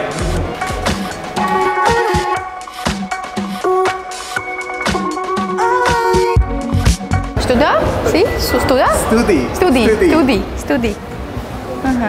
Օր տիրապետում եմ լեզվին արդեն։ Архитектор, который жил в Шри-Ланке, зовут Ефри Баба.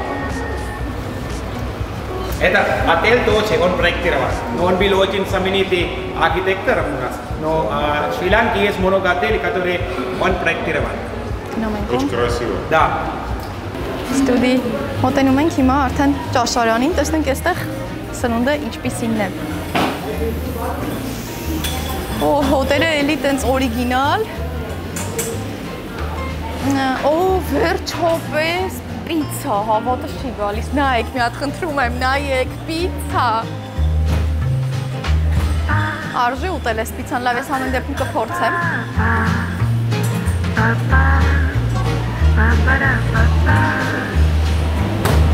Չի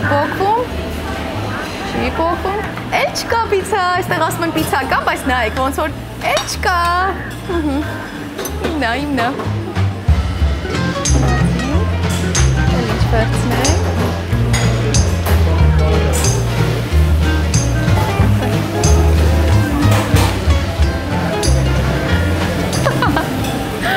Լավ, սենց բան կլինի, ես ինչ անեմ, որ ես ման։ Լավ։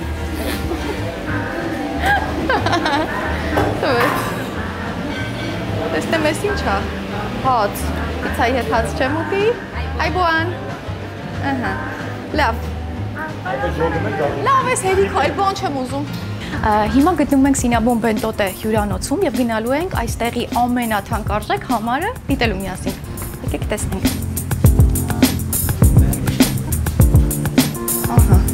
Այսպես սկսվում է մրգերով, սենց հավես, հյուրասենյակն է,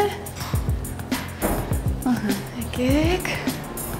այստեղից բացվում է մի հատ շատ հավես տեսարան, նայեք, վերջնա, սենց գնացինք, այս հատվածը բավականին լայն է, կարելի է դուրս գալ, սուրճ խմել, վայելել,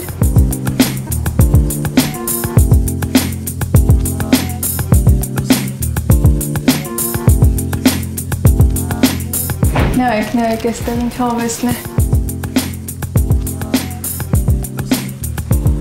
Այս հատվածում արդեն լոգարանն է, ինչպես տեսնում եք։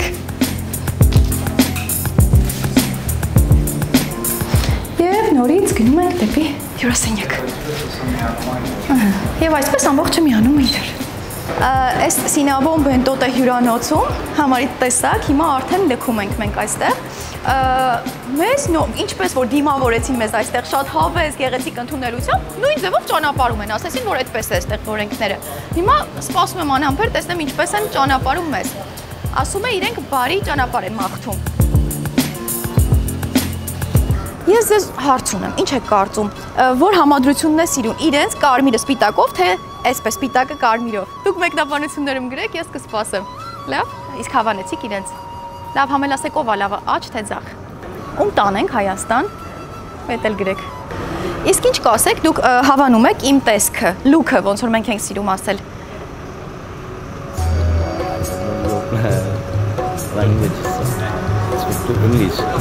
Այ, իսկ դուք հասկանում եք հայերեն։ Դուք էլ չեք հասկանում։ Ասում են, նո, չի հասկանում։ Դե հիմա ինչ անեմ, որ չեն հասկանում ես մարդիկ։ Լավ, հենց հայերեն սովորացնեմ իրանց։ Ուզում եք հայերեն սովորել։ Նո, չէ, ուսից չեմ ուզում հայերեն սովորեմ։ Դե որ չի ուզում, լավ, գնացինք։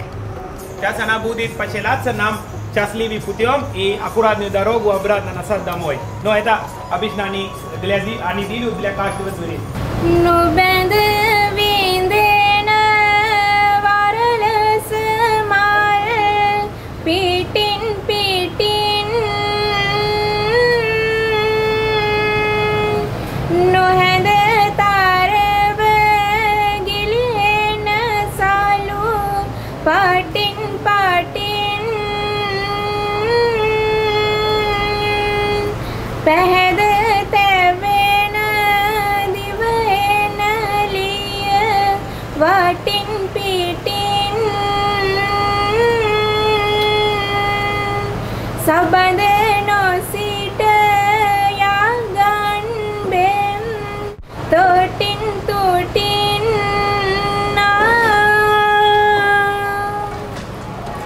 Thank you.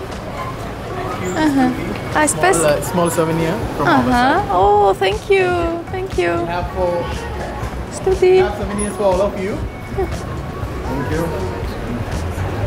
Այստեղ երգելով եւ մեզ գեղեցիկ սուվինիրներ նվիրելով ճանապարհում են եւ կանաչ ճանապարհ են մաղթում։ Այնպես որ գնացինք։ Շատ հավես էր։ Դու կարող եք գուշակել, թե որ կենթանին է այդպես դանդաղ գալիս։ Իհարկե կերաները, մենք եկել ենք կերաներին տեսնելու։ Եկեք գնանք տեսնենք։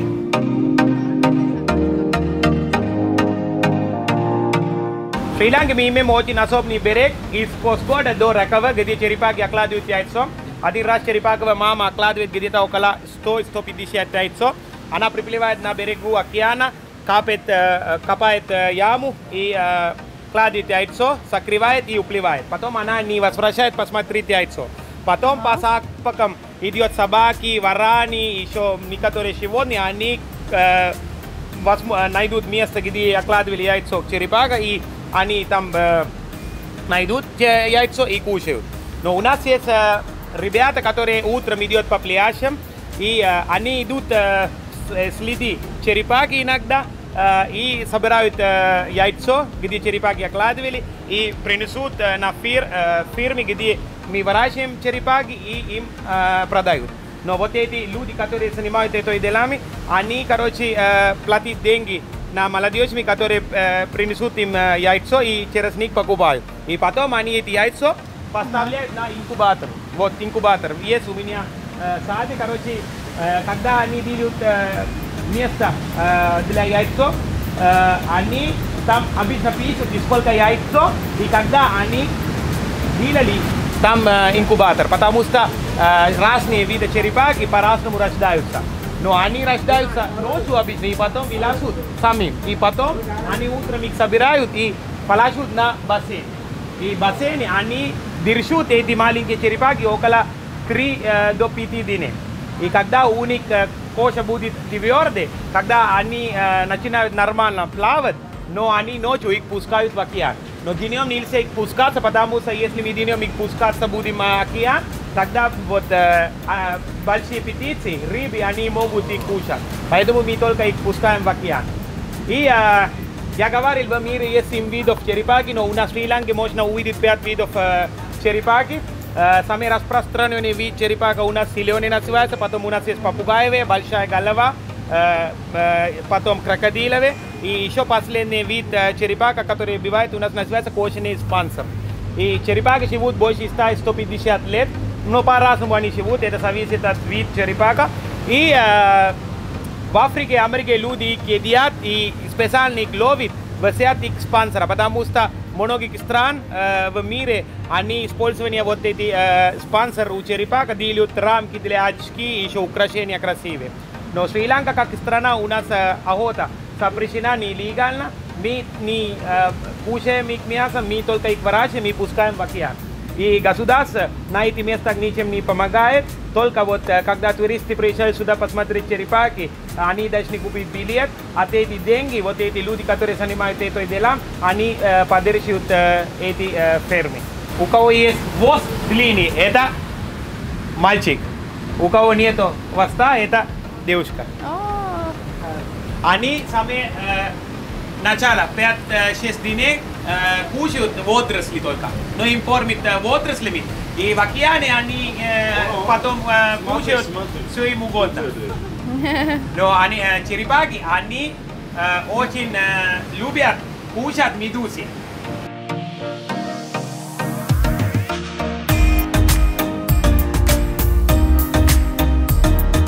У нее рот похож на попугай, видели? Это попугай. Բռնել եմ կրային, ու չեմ վախենում, նայեք։ Ո՞նց է։ Ո՞նց իմացար, բայց։ Это зеленая черепаха. Это альбинос называется, это генетическая проблема, это не вид черепаха. Короче, я говорил, в мире есть 7 видов. Зеленые, попугаевые, крокодиловые, любой вид черепаха может рождаться как альбинос.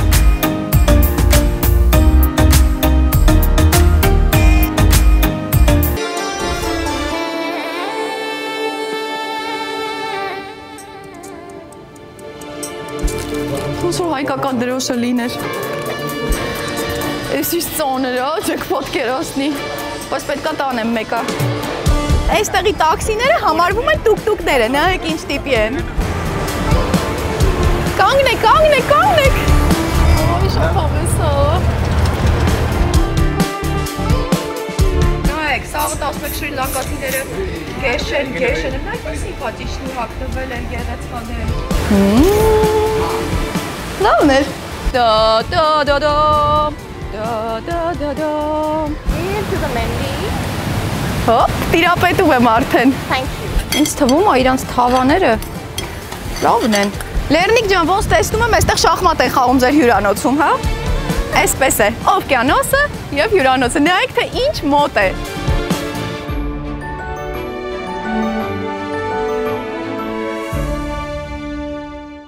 Մի վարքան։ Փորձենք նեզ իշուս։ Իշի Իշուս։ Հիսուս։ Ֆանտաստիկ։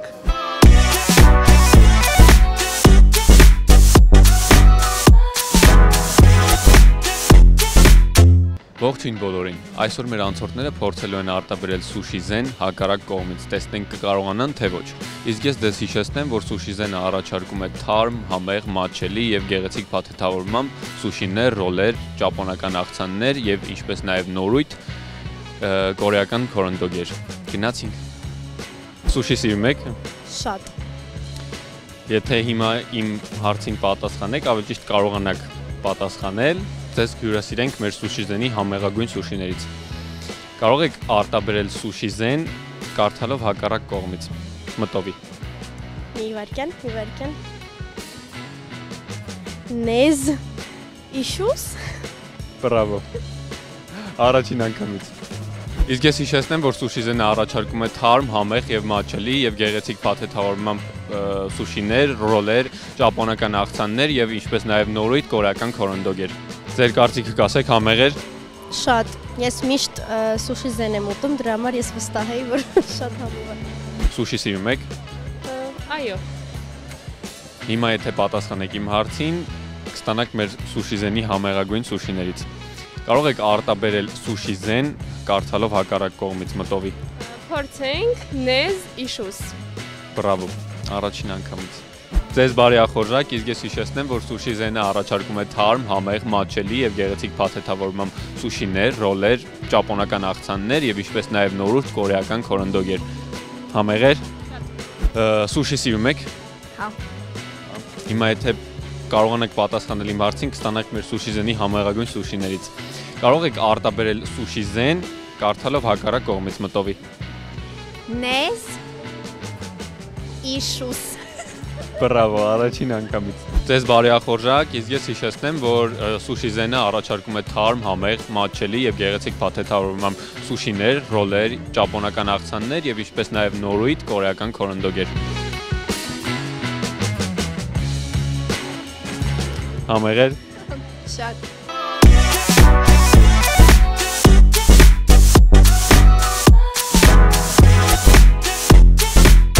Սուշի սիրում եք։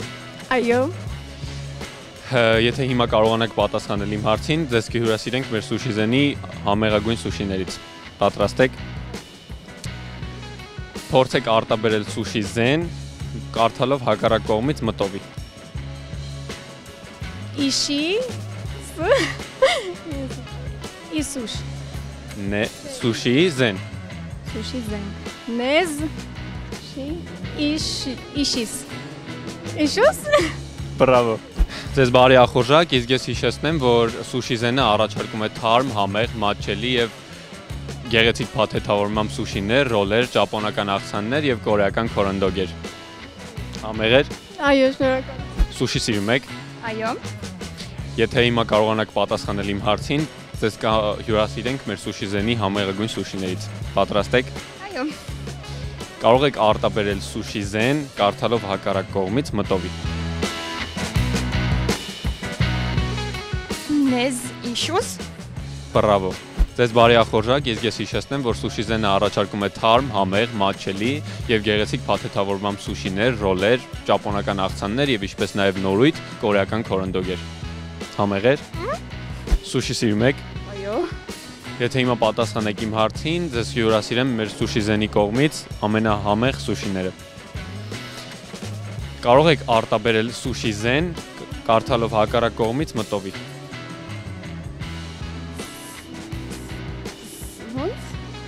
Սուշի զեն, կարդալ հակառակ կողմից։ Նեզ Իշուս։ Բրավո։ Ձեզ բարի ախորժակ, իսկ ես հիշեցնեմ, որ սուշի զենը առաջարկում է ամենաթարմ, ամենահամեղ, ամենամատչելի եւ գեղեցիկ փաթեթավորմամբ սուշիները, ռոլերը, ճապոնական աղցանները եւ ինչպես նաեւ նորույթ կորեական քորոնդոգերը։ Համեղեր։ Սուշի սիրում եք։ Եթե հիմա պատասխանեք իմ հարցին, կստանաք մեր սուշի զենի կողմից ամենահամեղ սուշիները։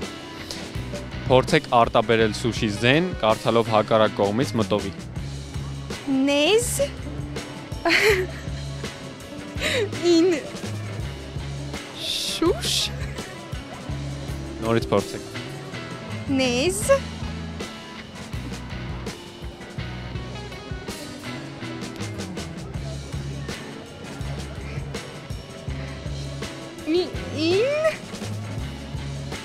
Սուշի զեն, նեզ, հետո Շուշ Ճիշտ է։ Ձեզ բարի ախորժակ, իսկ ես հիշեցնեմ, որ սուշի զենը առաջարկում է թարմ, համեղ, մատչելի եւ ամենագեղեցիկ փաթեթավորմամբ սուշիները, ռոլերը, ճապոնական աղցանները եւ ինչպես նաեւ նորույթ կորեական քորոնդոգերը։ Համովեր։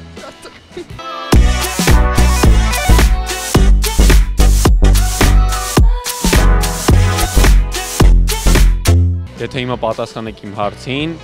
ձեզ կհյուրասիրենք սուշի զենի ամենահամեղ սուշիները։ Կարող եք արտաբերել սուշի զեն, կարդալով հակառակ կողմից մտովի։ Նեզ Իշուս։ Բրավո։ Ձեզ բարի ախորժակ, իսկ ես հիշեցնեմ, որ սուշի զենը առաջարկում է թարմ, համեղ, մատչելի եւ ամենագեղեցիկ փաթեթավորմամբ սուշիները, ռոլերը, ճապոնական աղցանները եւ ինչպես նաեւ նորույթ կորեական քորոնդոգերը։ Համեղեր։ Չեք կերել դեռ։ Կերեք։ Համեղա։ Սուշի սիրում եք։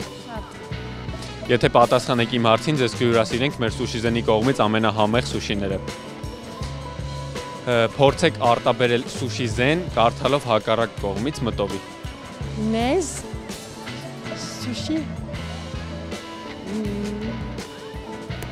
Չմկա Նեզ Նեզ Շարունակի։ Fiche difficile. Ish Չէ։ Լավ, ամեն դեպքում կհյուրասիրենք։ Ձեզ բարի ախորժակ, իսկ ես հիշեցնեմ, որ սուշի զենը առաջարկում է թարմ, համեղ, մատչելի եւ գեղեցիկ փաթեթավորմամբ սուշիներ, ռոլեր, ճապոնական աղցաններ եւ ինչպես նաեւ նորույթ կորեական քորոնդոգեր։ Բարի ախորժակ։ Համեղեր։ Սուշի սիրում եք։ Այո։ Հիմա եթե պատասխանեք իմ հարցին, ձեզ կհյուրասիրենք սուշի զենի ամենահամեղ սուշիները։ Այս ինչ հարց է։ Հիմա ասեմ։ Փորձեք արտաբերել սուշի զեն հակառակ կողմից։ Զեն սուշի։ Սուշի զեն։ Նես Իսուս։ Իսուս։ Նես Իշուս։ Բրավո։ Ձեզ բարեախորժակ, իսկ ես հիշեցնեմ, որ սուշի զենը առաջարկում է թարմ, համեղ, մատչելի եւ գեղեցիկ փաթեթավորմամբ սուշիներ, ռոլեր, ճապոնական աղցաններ եւ ինչպես նաեւ նորույթ կորեական քորոնդոգեր։ Համեղեր։ Այո, շատ համով էր։ Լավ որ դες։ Սուշի զենից անպայման կպատվիրեմ։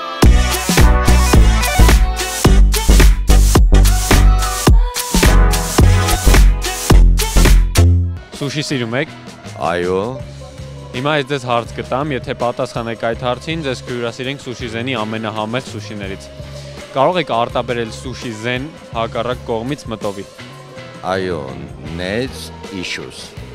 Բրավո։ Ձեզ բարեախորժակ, իսկ ես հիշեցնեմ, որ սուշի զենը առաջարկում է թարմ, համեղ, մատչելի եւ գեղեցիկ փաթեթավորմամբ սուշիներ, ռոլեր, ճապոնական աղցաններ, ինչպես նաեւ նորույթ կորեական քորոնդոգեր։ Համեղեր։ Ֆանտաստիկ։ Դե ինչ անցորդները ունեցան հնարավորություն համտեսելու սուշի զենի համեղագույն սուշիները։ Իսկ ես հիշեցնեմ, որ սուշի զենը առաջարկում է թարմ, համեղ, մատչելի եւ գեղեցիկ փաթեթավորմամբ սուշիներ, ռոլեր, ճապոնական աղցաններ եւ ինչպես նաեւ նորույթ կորեական քորոնդոգեր։ Ձեզ լավ երեկո։